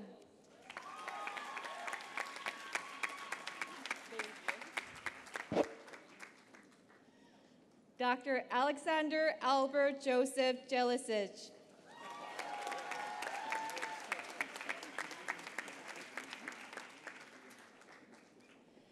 Dr. Mingyoung Michelle Kim.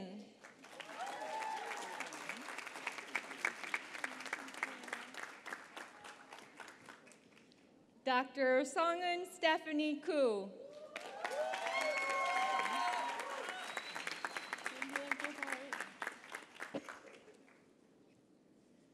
Dr. Lauren Elizabeth Kuhn.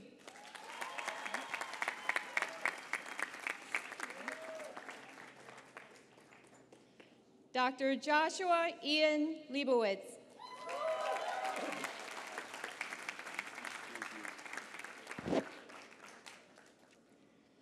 Dr. Matthew James McShane.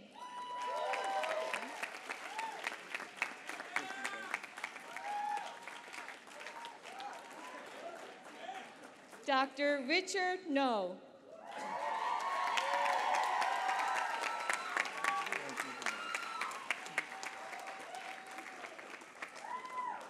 Dr. Jason Outlaw.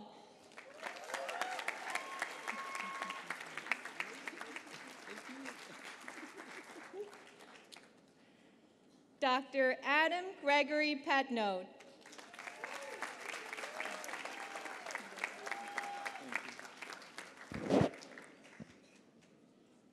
Dr. Brian Ruggiero.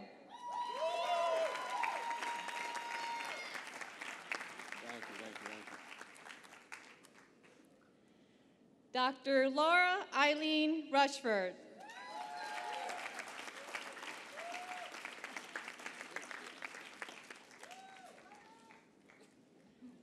Dr. Ivan Saldariaga.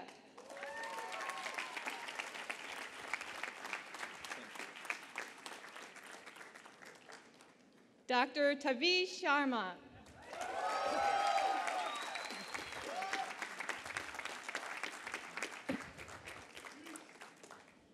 Dr. Daniel Sierra Vasquez.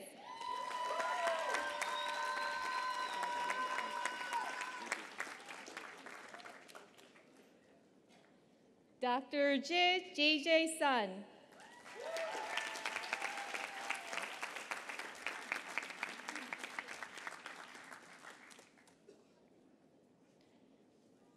Dr. Sara Tijani.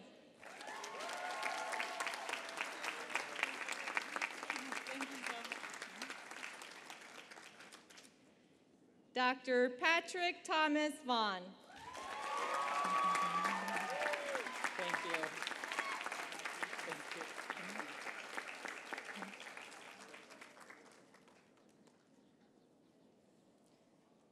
Ladies and gentlemen, please join me in congratulating the Harvard School of Dental Medicine class of 2017.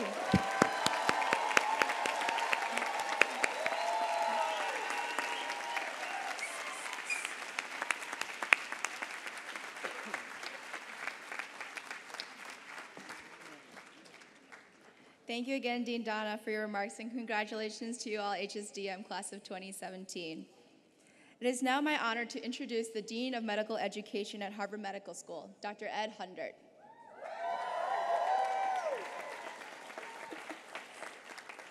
Dean Hundert received his bachelor's degree in mathematics and the history of science and medicine from Yale University and has been a part of the HMS family since his time as a student here. He went on to a residency in psychiatry at McLean Hospital, where he was its chief resident.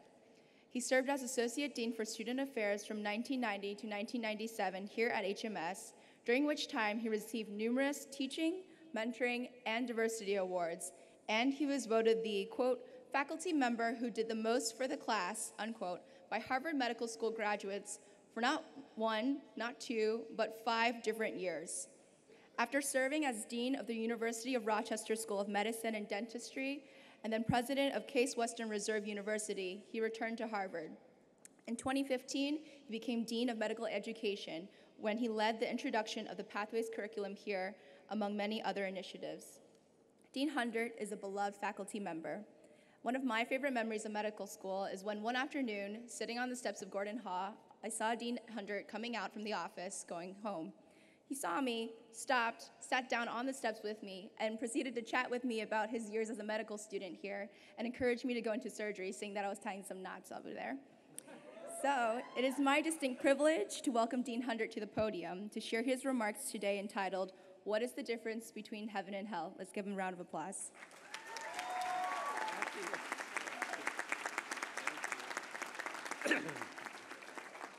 Well, thank you very much. Well, class, you did it. Give yourselves a hand. Give yourselves a hand. Now, more importantly, I want you to stand up, turn around, and give your parents and families and teachers a hand.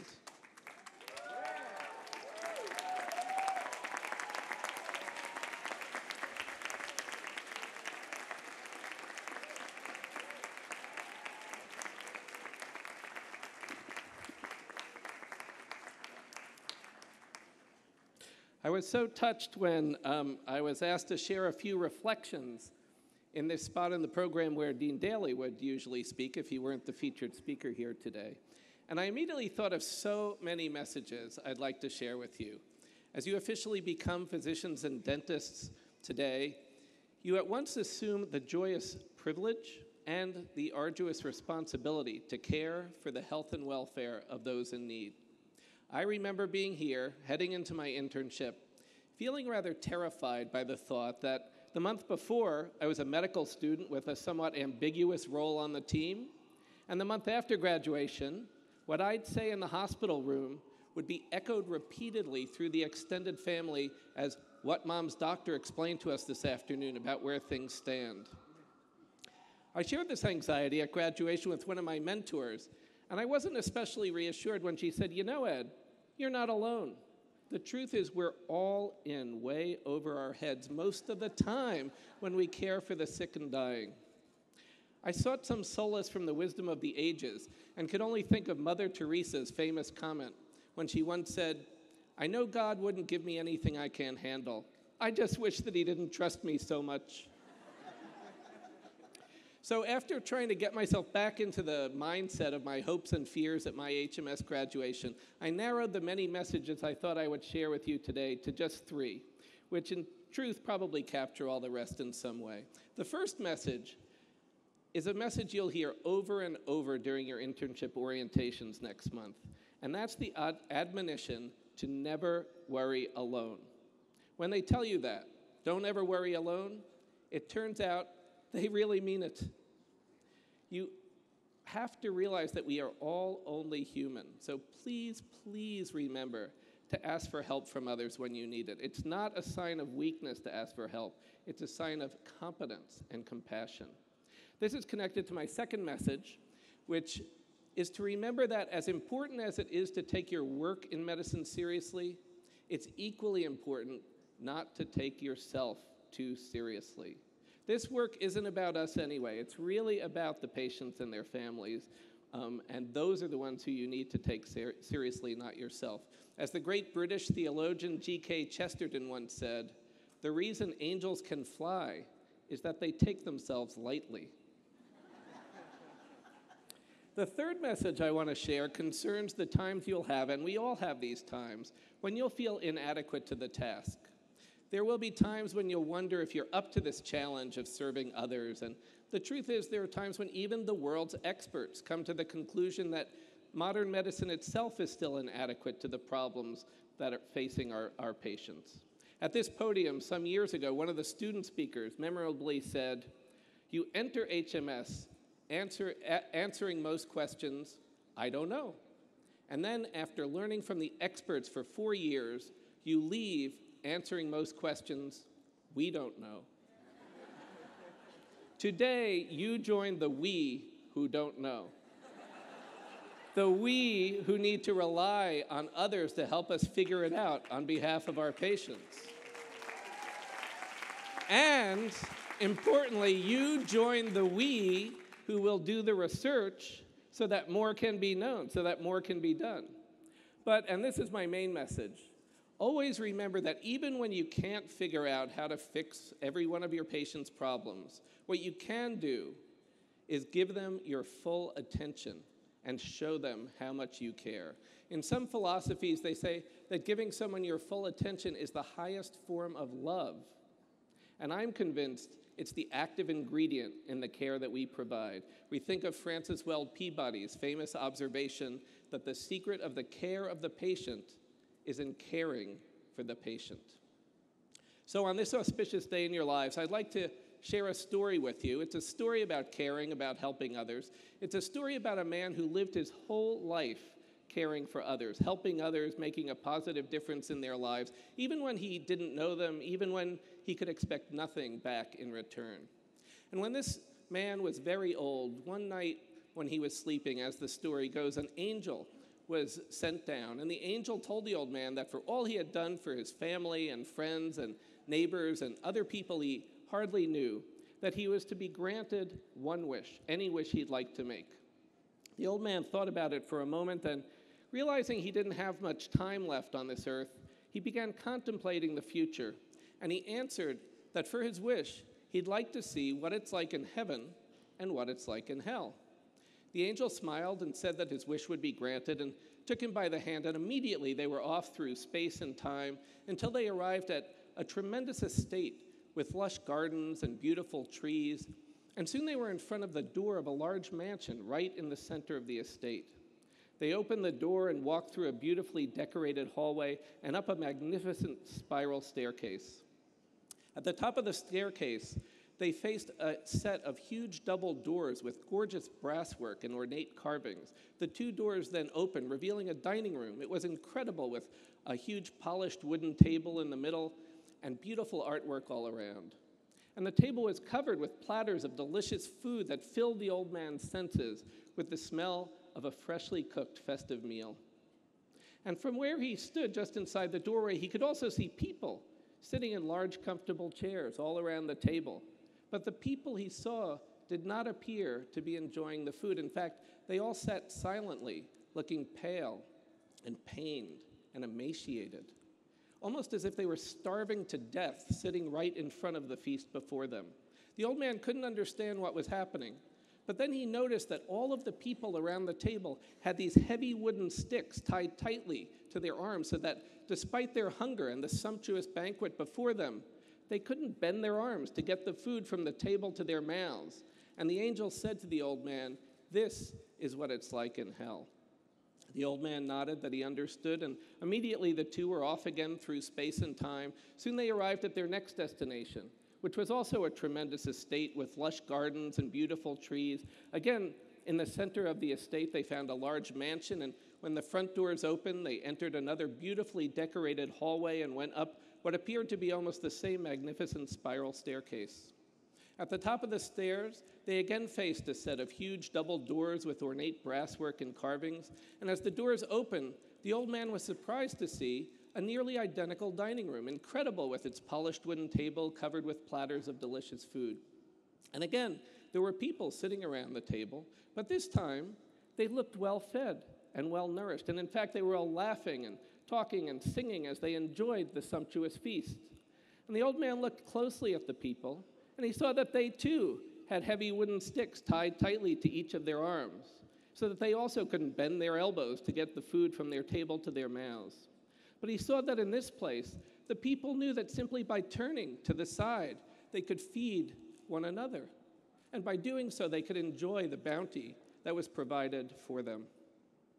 And the angel explained, "This is what it's like in heaven." You see, old man, the angel went on, most people don't realize that heaven and hell are exactly the same place, the very earth on which we live. The only difference between the two is that people like yourself, who during their time on this earth have found themselves in helping others, in reaching out, in sharing with others, in caring for others, they bring to that identical circumstance the solution to the predicament that can make this earth a living hell, or turn that hellish circumstance into joy, into healing, into prosperity.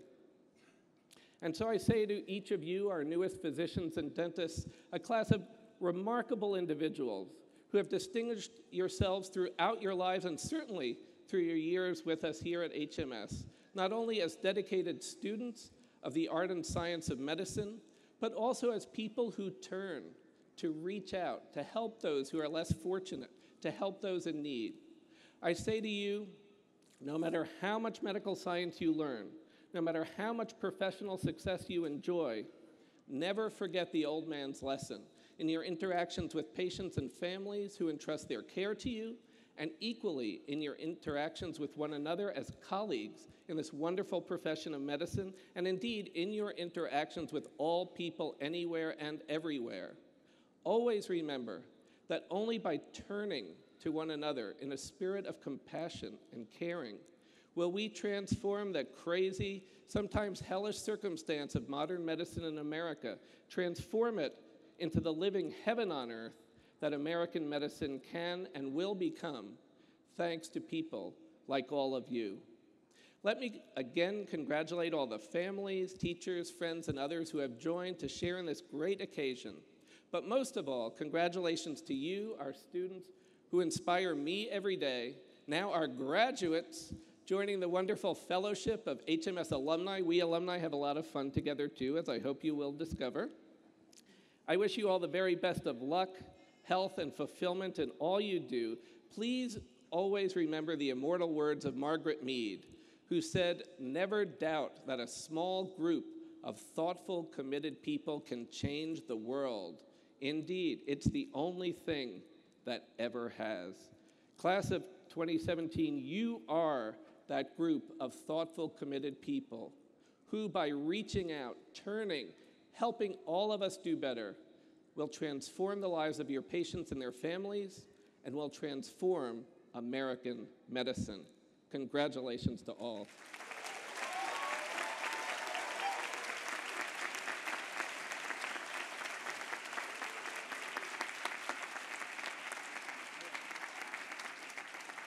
Thank you. So now we're going to get Dean Daly up here and Dean Saldana.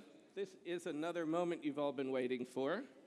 We're going to award the MD degrees, and a little bit of background for how we do this. As many of you know, the Harvard Medical School and Harvard School of Dental Medicine are divided into learning communities, 5 academic societies, and so we have the leader of each society, the advisory dean, come up and call the names. The other faculty advisors and staff of the society help with the hooding of the students.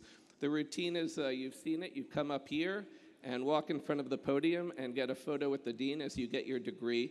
The other tradition that we have here that is important to remember is that our students are very productive. They publish a lot of papers, they do a lot of other things, but they also sometimes produce children while they're here in medical school. And so we believe that there's a great tradition of bringing your kids up here on the podium if you can. And so as you get your HMS sheepskin, the other thing we do is we award for the children a little HMS lammy to go with the sheepskin. And so I'll be over here helping give those out as well. So we go in alphabetical order, and so we start with the Walter B. Cannon Society.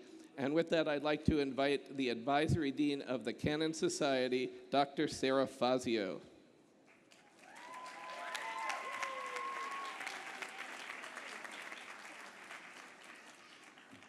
Good afternoon. I am proud to present the graduating class of 2017 from the Walter Bradford Cannon Society. Graduates, please rise and come forward to the stage.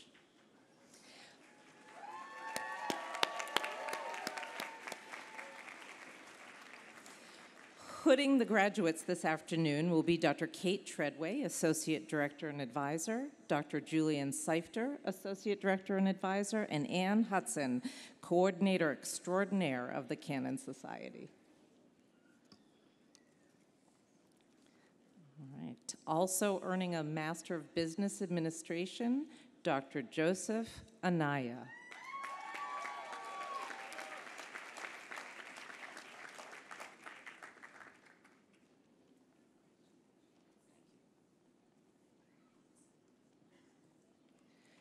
Dr.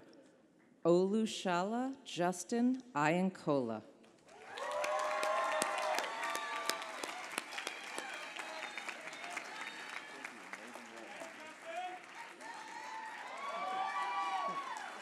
Dr. Victor Diacola Babatunde.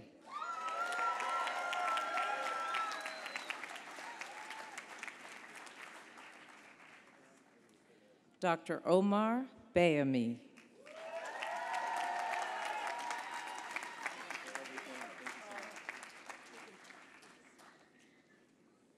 Also earning his PhD, Dr. Joseph Bell.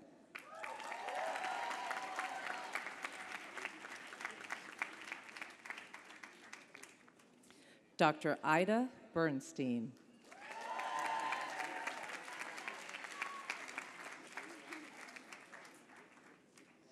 Also earning a Master of Philosophy and a Master of Public Policy, Dr. Wes Brown.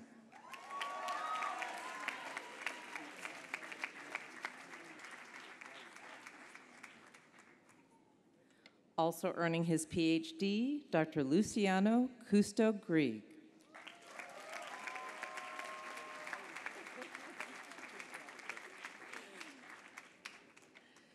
Dr. Helen DiCoto.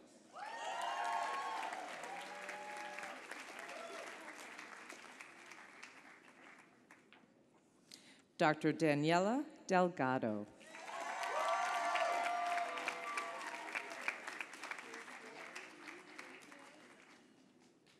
Also earning her PhD, Dr. Daria Georgievich. Daria.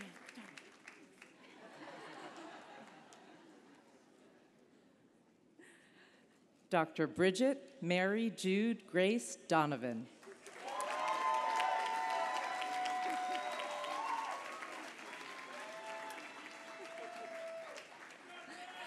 Dr. Ryan Eaton.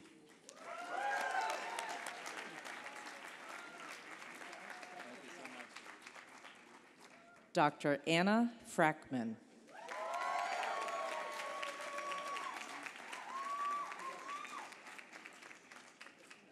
Also earning a Master of Education, Dr. Taylor Ferret.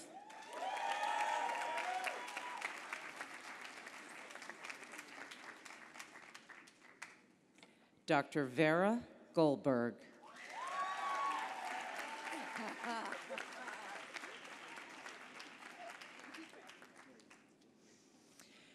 Dr. Corinne Heitz.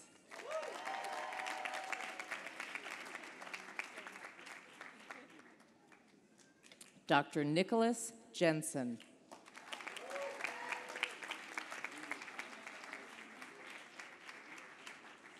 Dr. Hassan Khosravi.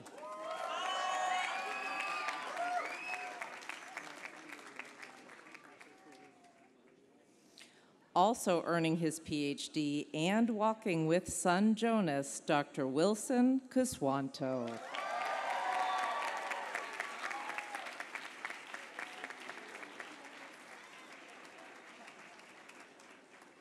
Dr. Andrew Lee.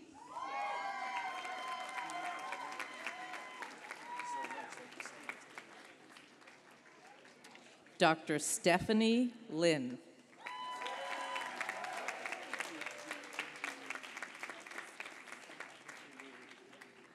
Dr. Colette Martin.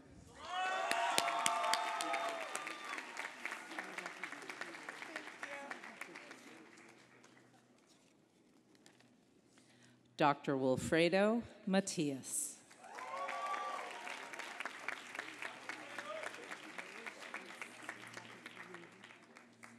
Dr. Mark McElroy.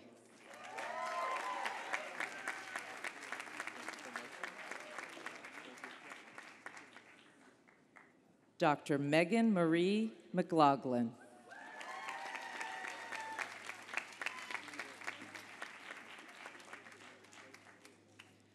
Dr. Viet Nguyen.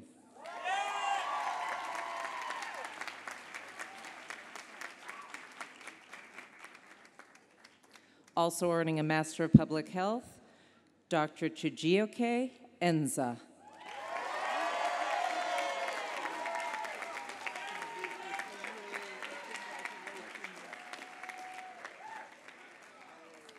Dr. Sarah Powers.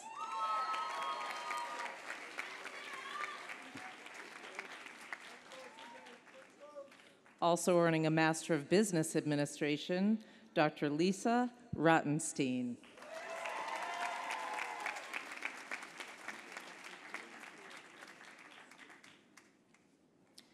Dr. Anna Ruman.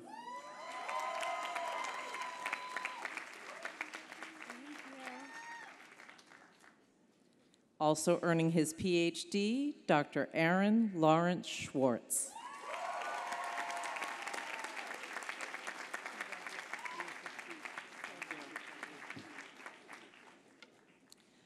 Dr. Sumi Sinha.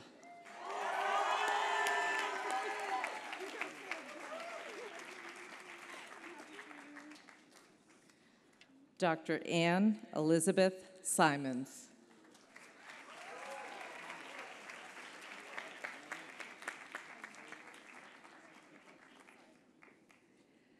Dr. Samuel Slavin.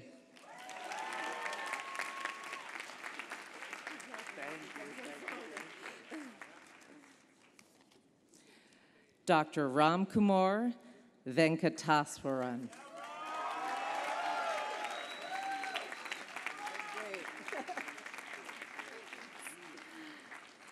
And finally, Dr. Louise Shu.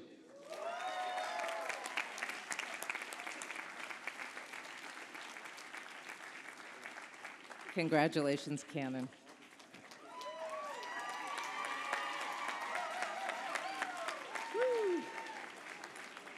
Next up, we invite all members of the William B. Castle Society to rise. The Castle students will be introduced by the Advisory Dean of the Castle Society, Dr. Jennifer Potter.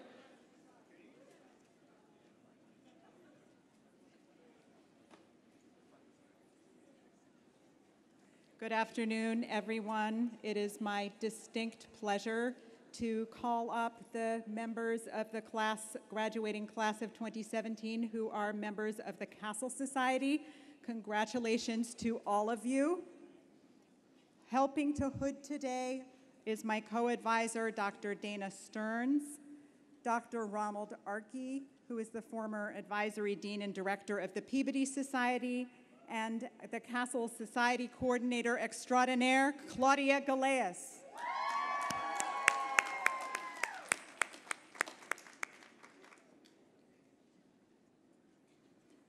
Dr. Lauren Barber.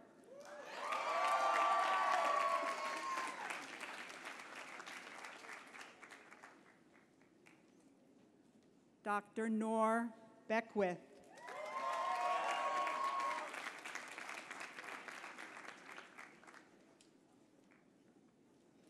Also earning a Master's of Business Administration, Dr. Christiana White Beveridge.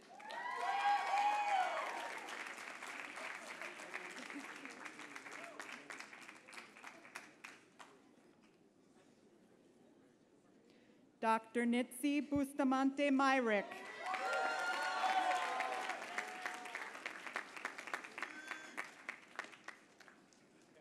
Dr. Kirsty Campbell.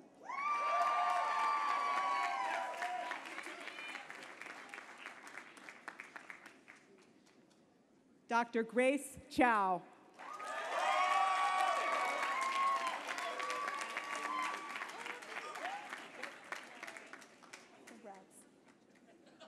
Dr. Joshua Foramera.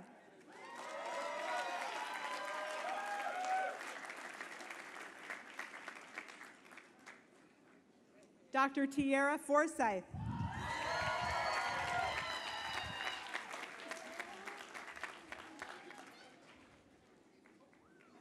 Dr. Carolyn Faith Gabler.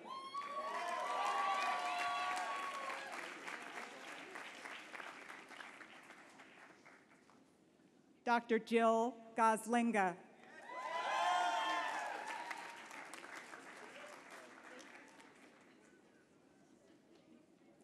Dr. Edward Grom.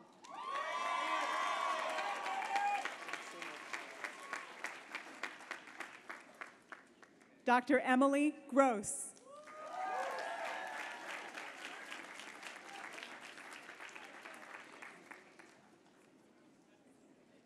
Also earning a Master's of Business Administration, Dr. Nicole Gunasekera.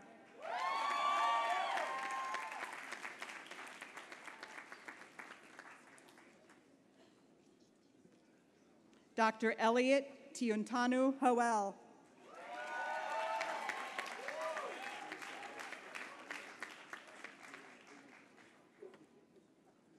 Also earning a PhD, Dr. Katie Lee Huang.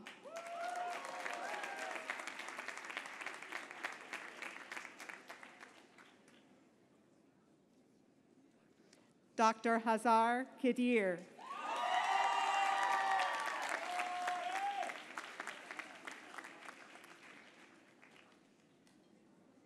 Dr. Clifford Kim.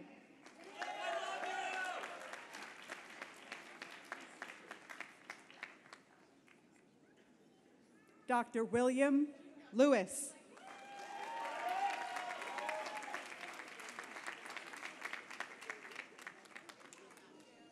Dr. Amanda Marinoff.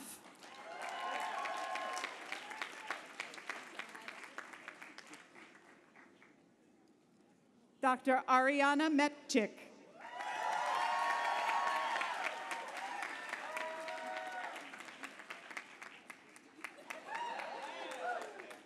Dr. Cynthia Miller.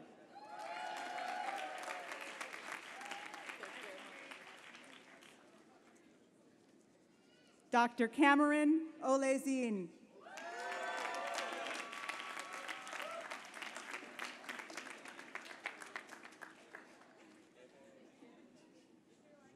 Also earning a Master's of Public Policy, Samia Osman, accompanied by Arya Osman Gara.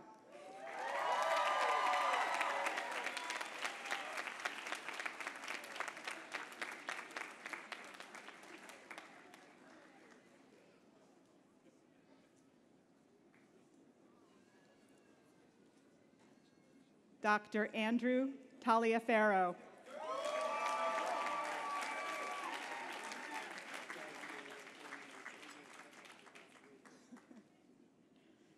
Dr. Grace Taylor.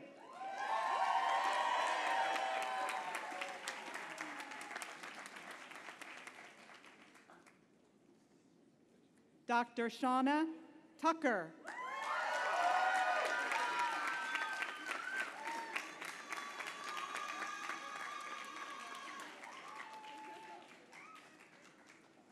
Also earning a Master's of Business Administration, Dr. Anna Sophia Warner.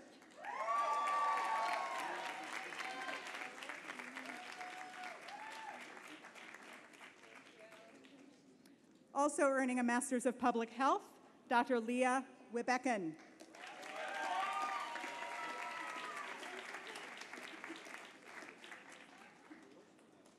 Dr. Joshua Wong.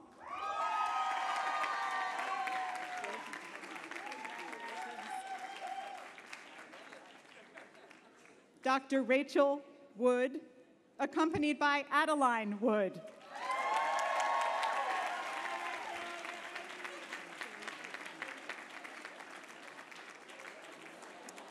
And lastly, Dr. Nina Woolley.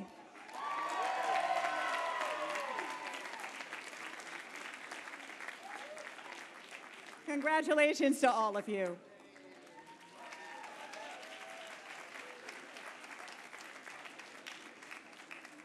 Next up, would the members of the Oliver Wendell Holmes Society please rise and approach the podium? Announcing the graduates from the Oliver Wendell Holmes Society is the Advisory Dean of Holmes, Dr. Anthony D'Amico.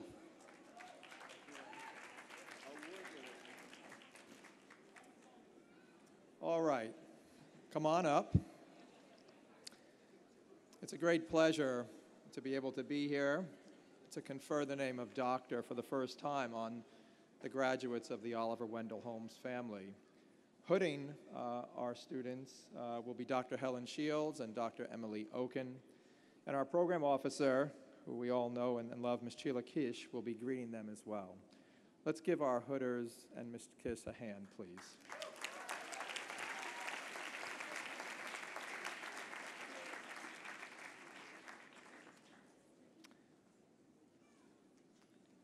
So starting, also receiving his Master's of Public Health, Dr. Nicholas Alvey.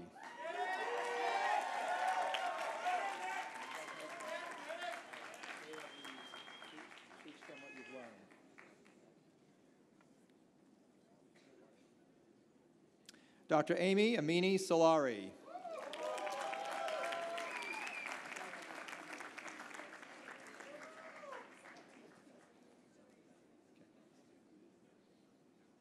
Dr. Catherine Brubaker.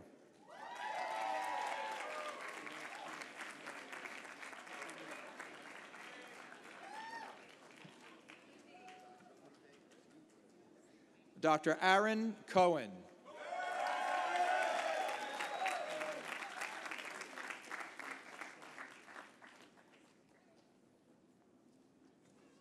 Dr. Robert Crutcher.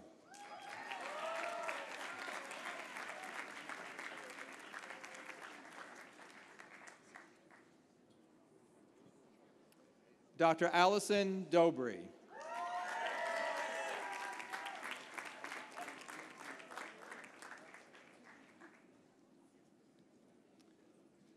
Dr. Sarah Bianca Doliska.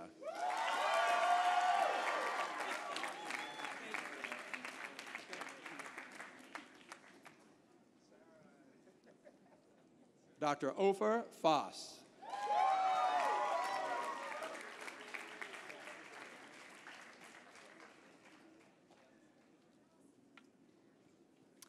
Also receiving a Master of Public Health, Dr. Idalid Franco.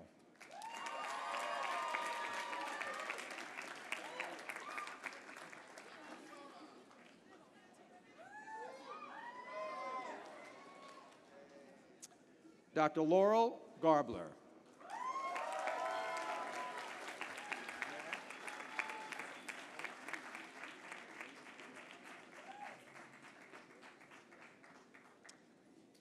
Dr. Kelsey Greenwald.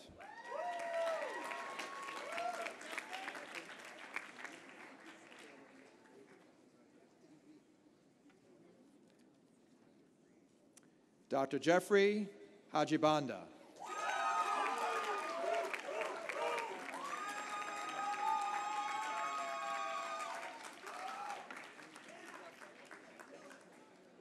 Dr. Matthew Houghton.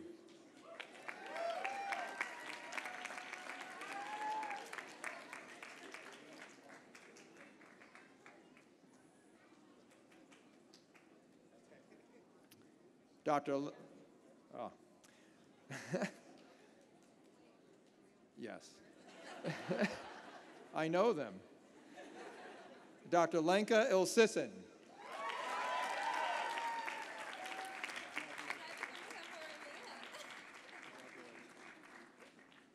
Okay. Dr. Leanne Humphreys.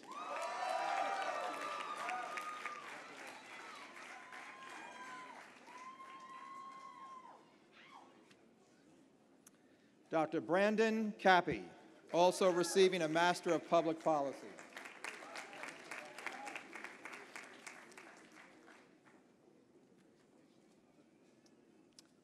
Dr. Erica Kimbahi.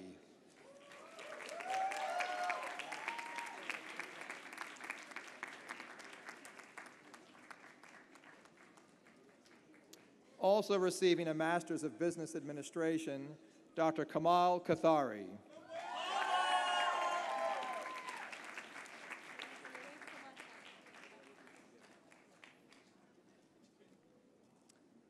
Dr. Lucinda Lai.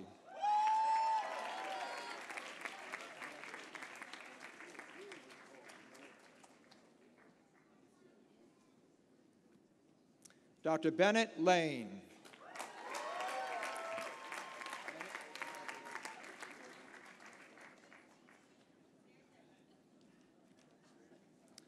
Dr. McKenna Longacre.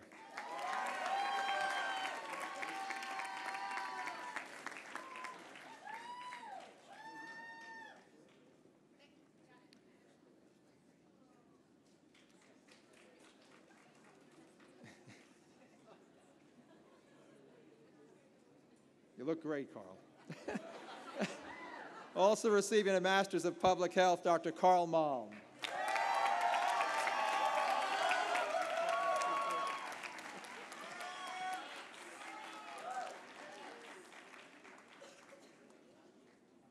Dr. Julia Mario, accompanied by her firstborn angel and daughter, Charlie.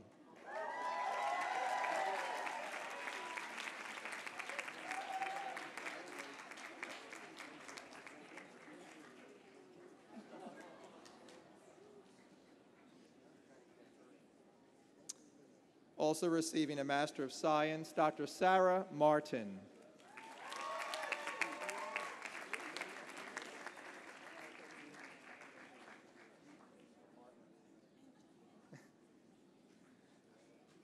Dr. Benjamin Matthews.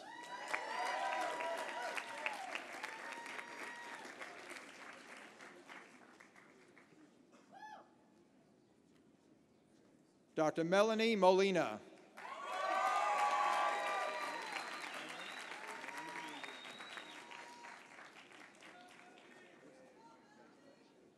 Dr. Gregory Parker.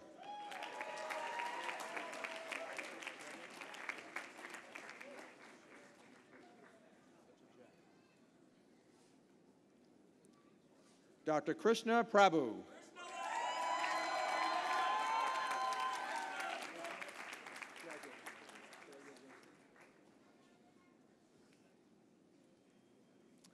Dr. Rachel Rosales.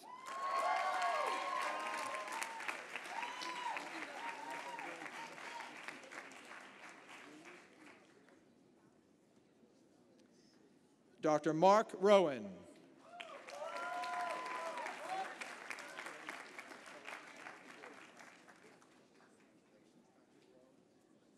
Dr. Raul Sastry.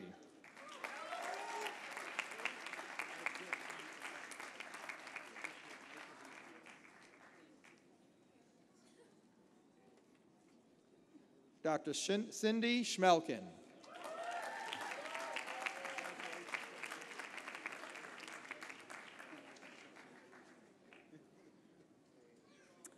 Dr. Shervin Tabrizi.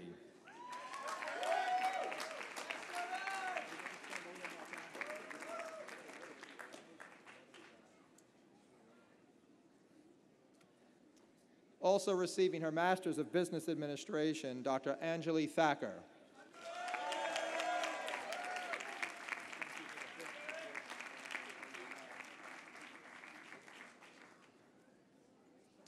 Also receiving her Master's of Public Administration, Dr. Marguerite Thorpe.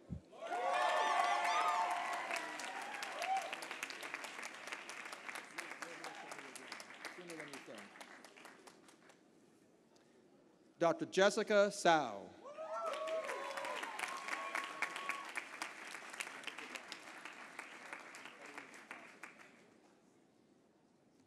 Dr. Matthew Tung.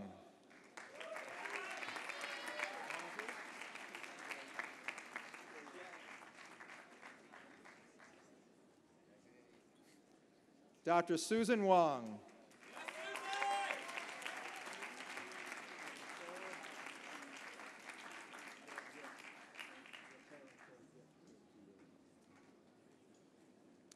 Dr. Anne Marie Williams.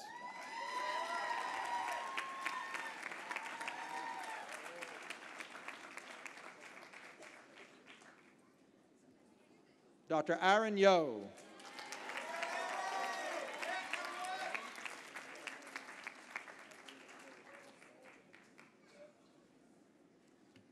Dr. Irene Zhang.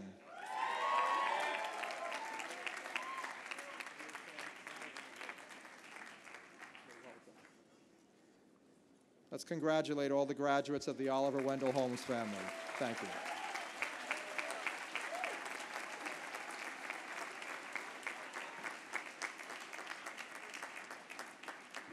So next up, I would ask the graduates from the Irving London Society, the HST program, to rise and approach the podium. As you may know, this is the only society that differentiates itself by having a living named society, Irving London, still with us. We've lost Peabody, Holmes, Castle, and Cannon. And the advisory dean of the London Society HST program is Dr. Wolfram Gosling.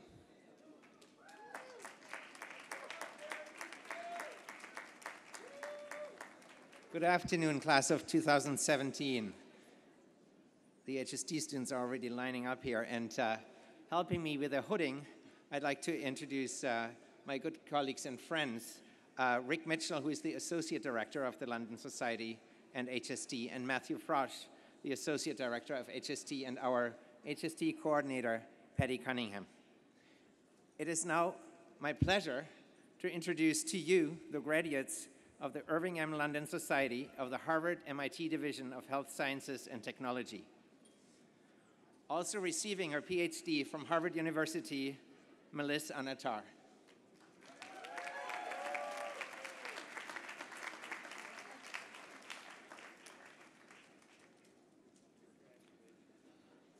Also receiving her PhD from the Massachusetts Institute of Technology, Alona Bezhinyuk.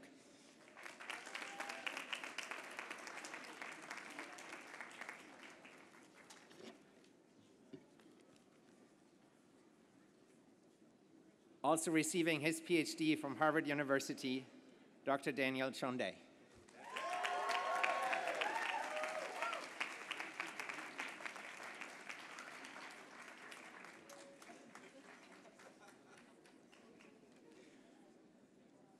Dr. Aaron Deutsch.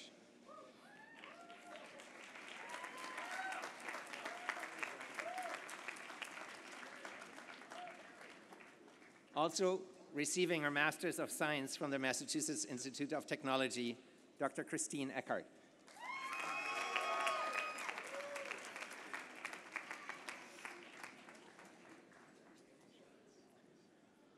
Also receiving his PhD from the Massachusetts Institute of Technology, Dr. William Gibson.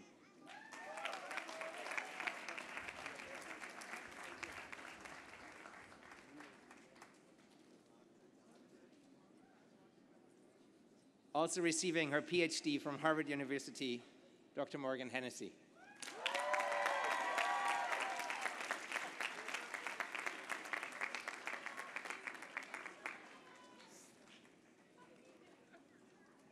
Dr. George Wang.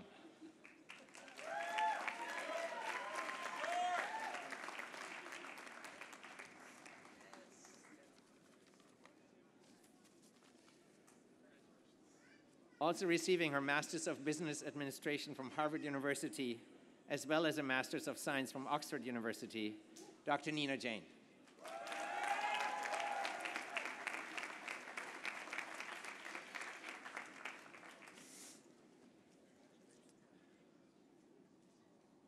Also receiving her PhD from Harvard University, Dr. Divya Jayaraman.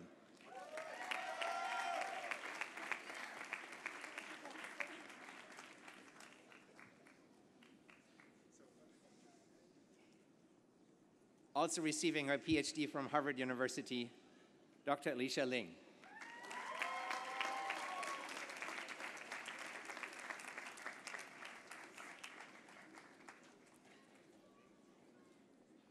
Also receiving his PhD from the Massachusetts Institute of Technology, Dr. Justin Lowe.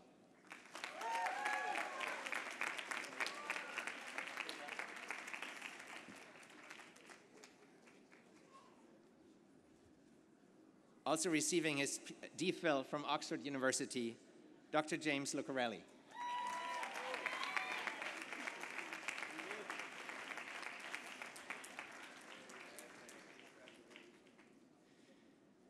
And joining us on stage with Benjamin, Dr. Jared Mayers, who also received his PhD from the Massachusetts Institute of Technology.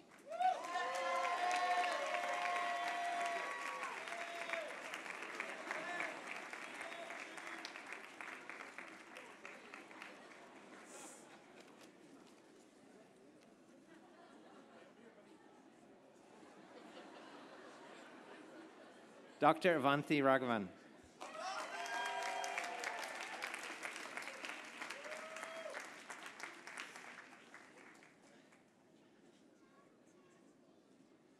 Also receiving her PhD from Harvard University, Dr. Priya Srikanth.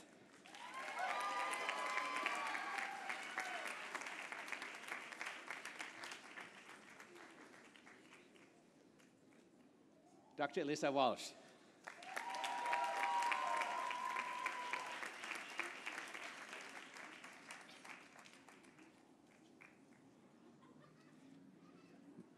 And joining us with Lily, Dr. David Wang.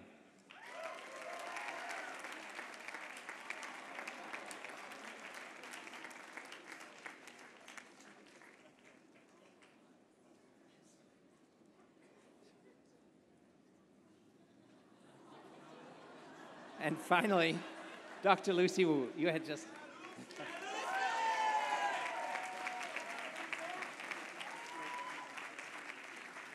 Congratulations to all of you, HST class of 2017.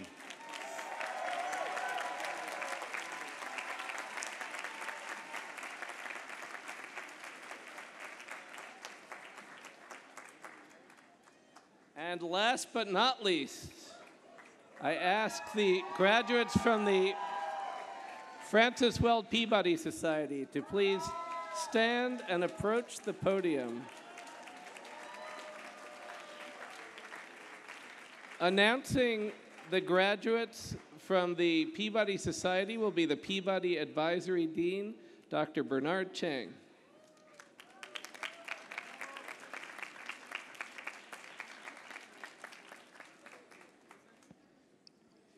Good afternoon. It is my distinct privilege to be able to introduce to you the class of 2017 graduates from the Francis Weld Peabody Society.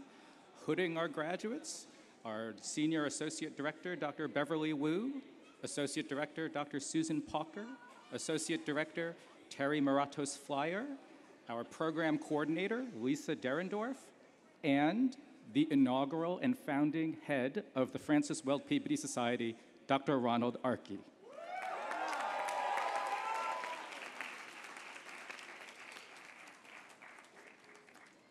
Dr. Danielle Beck.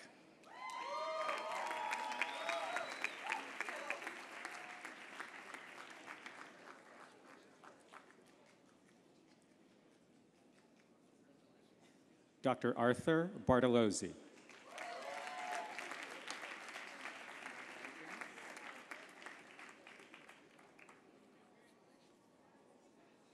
Dr. Zoe Bouchel.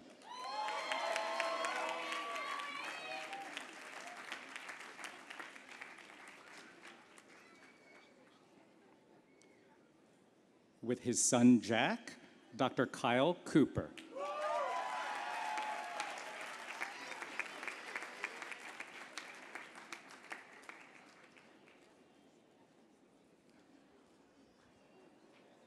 Also earning a Master of Public Health degree, Dr. Devin Cromartie.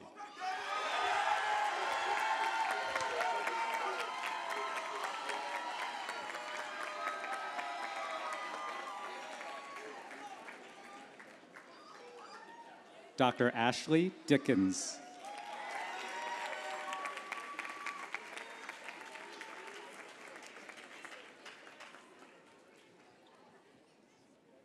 Dr. Daniel Driscoll.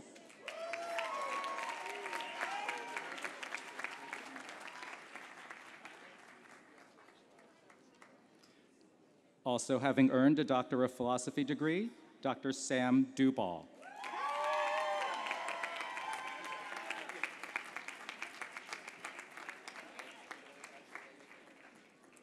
Dr. Sally Engelhart.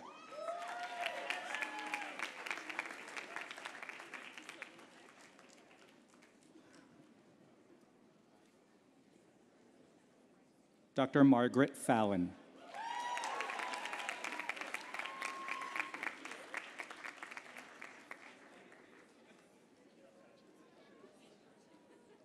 Dr. Colleen Farrell.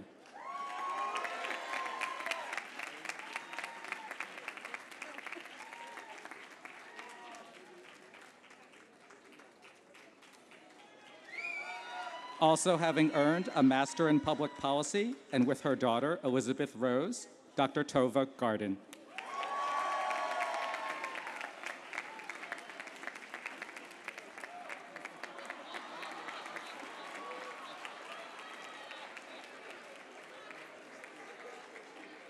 Also having earned a Doctor of Philosophy degree, and with her son, Ben, Dr. Christy Garza Mayers.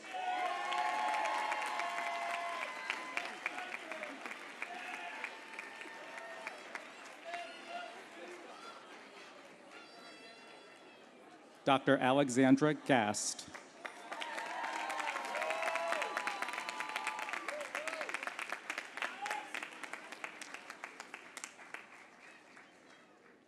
Dr. Nathan Georgette.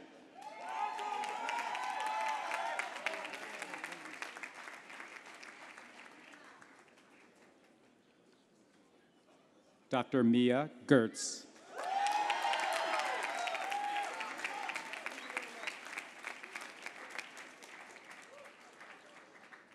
Also earning a Master of Public Health degree, Dr. Griselda Gomez.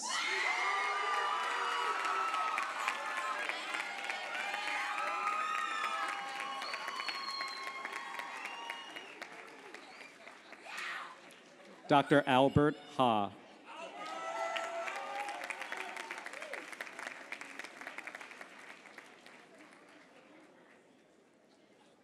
Dr. Carly Huddleston.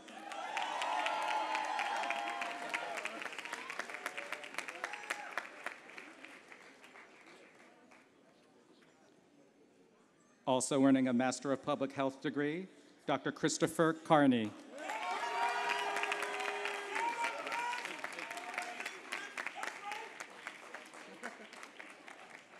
Dr. Daniel Lahaye.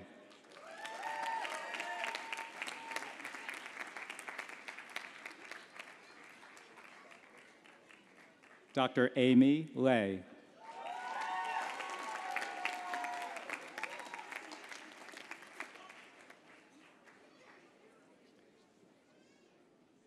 Dr. Yin-Na Snowy Liu.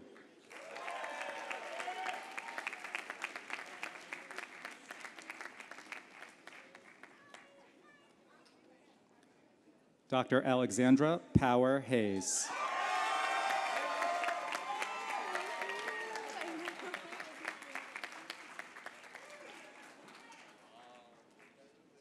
Also earning a Master of Business Administration, Dr. Brian Powers.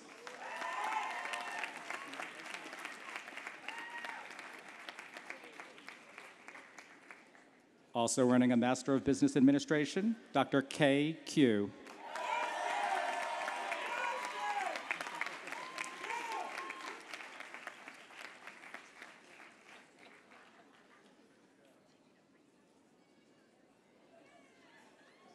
Also earning a Master of Medical Sciences, Dr. Jasmine Rana.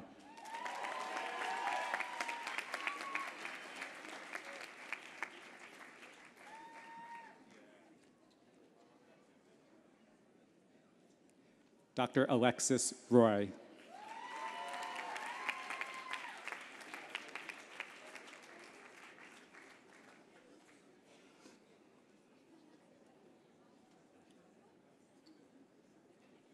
With her son Asher, Dr. Emily Simons.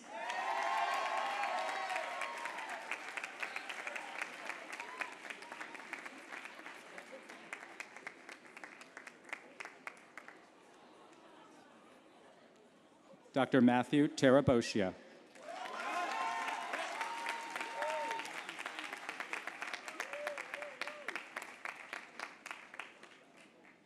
Also earning a Master of Business Administration, Dr. Gauri Tilak.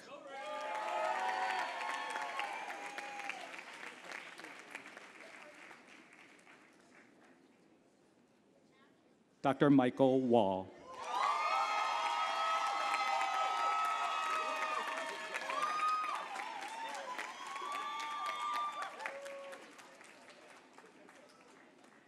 Also having earned a Doctor of Philosophy, Dr. Jennifer Yeh.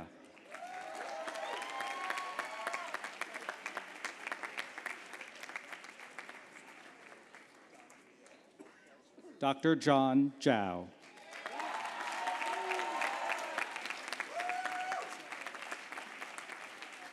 Congratulations, Peabody Society.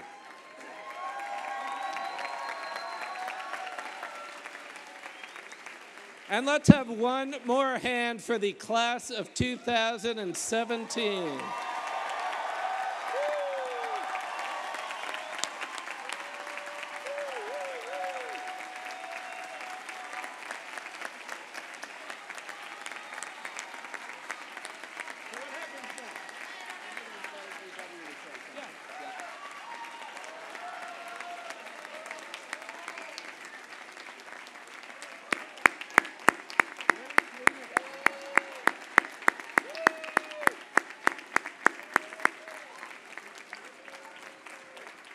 Congratulations.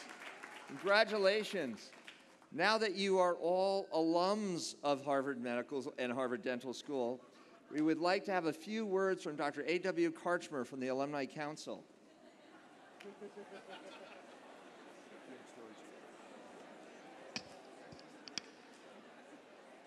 I am honored and privileged to greet you on behalf of the Alumni Association. I want to begin by offering congratulations personally and on behalf of the association to the classes of 2017 at Harvard Medical School and the Harvard School of Dental Medicine. I realize that you haven't had your oath administered yet, and I fear that if I take too long, people will begin to drop from hypothermia and you will be called to service before you're officially sworn in. So I will be brief. I have a couple of messages. One, I want to welcome you to the Alumni Association. I want to encourage you to maintain the connections between one another that you have established here. I want to encourage you to maintain your connections with the schools, and I want to invite you and encourage you to look to your schools as a source of lifelong education as you go forth today. The other message I want to give you has to do with the transitions that you're going through from student, teacher, to caregiver and teacher. And I just want to give this message that was given to me by Dr. Daniel Fetterman, who is one of the renowned faculty at Harvard Medical School. And Dan said, as you work with others, providing care and teaching, think out loud, keep it simple, and never miss a chance to be kind. And with that, congratulations again. Welcome, alumni from the Harvard Alumni Association. Godspeed and good luck to you and future success.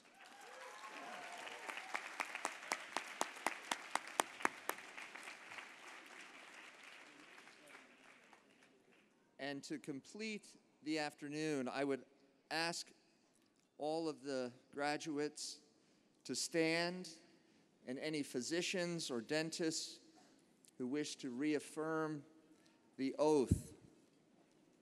Since the time of Hippocrates over 2,000 years ago, medical practitioners have taken an oath to uphold the principles of the vocation to which they dedicate themselves.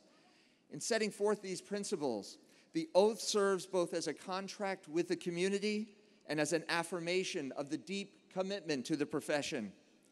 Today, class of 2017, you stand before family, friends, teachers, and colleagues poised to join a rich tradition of discovery and healing. being mindful of the debt you owe to the mentorship of those who came before you, while recognizing that your work will inform the practices of those who follow, you have created an oath drawing on elements both ancient and recent. I now invite you, as a class, to articulate the ideals and principles that will guide you in your journey as physicians and dentists. Class. I swear to fulfill this covenant. I pledge to use my whole spirit, knowledge, and skills to serve my patients. I will strive to cure wherever possible, to heal to the best of my abilities, and to comfort always. I will constantly challenge my biases and assumptions so that I can provide the best care to patients, regardless of color, creed, class, gender, or nationality. I will listen to and honor my patients' stories by protecting their privacy and promoting their interests as they define them. I pledge to serve my community. I will recognize the richness that others add to my life. I will be kind. The principles of justice and equity will guide my actions, and I will work to combat not only the biological, but also the socio-political threats to health, especially for those with the least power to advocate for themselves. I will honor my teachers who have nurtured my development. I pledge to avoid complacency with my education, to constantly advance my understanding, and to help others to do the same. I will remember that knowledge is only a tool, and in making new discoveries, I shall never use people as a means to an end. Finally, I will remember to nurture myself so I can be at my best to nurture others. In doing so, I will help create a universal culture of unconditional support and encouragement. From this day forward, I commit to this oath joyfully, freely, and upon my honor. To the class of 2017, congratulations. Go forth to heal and enjoy the evening.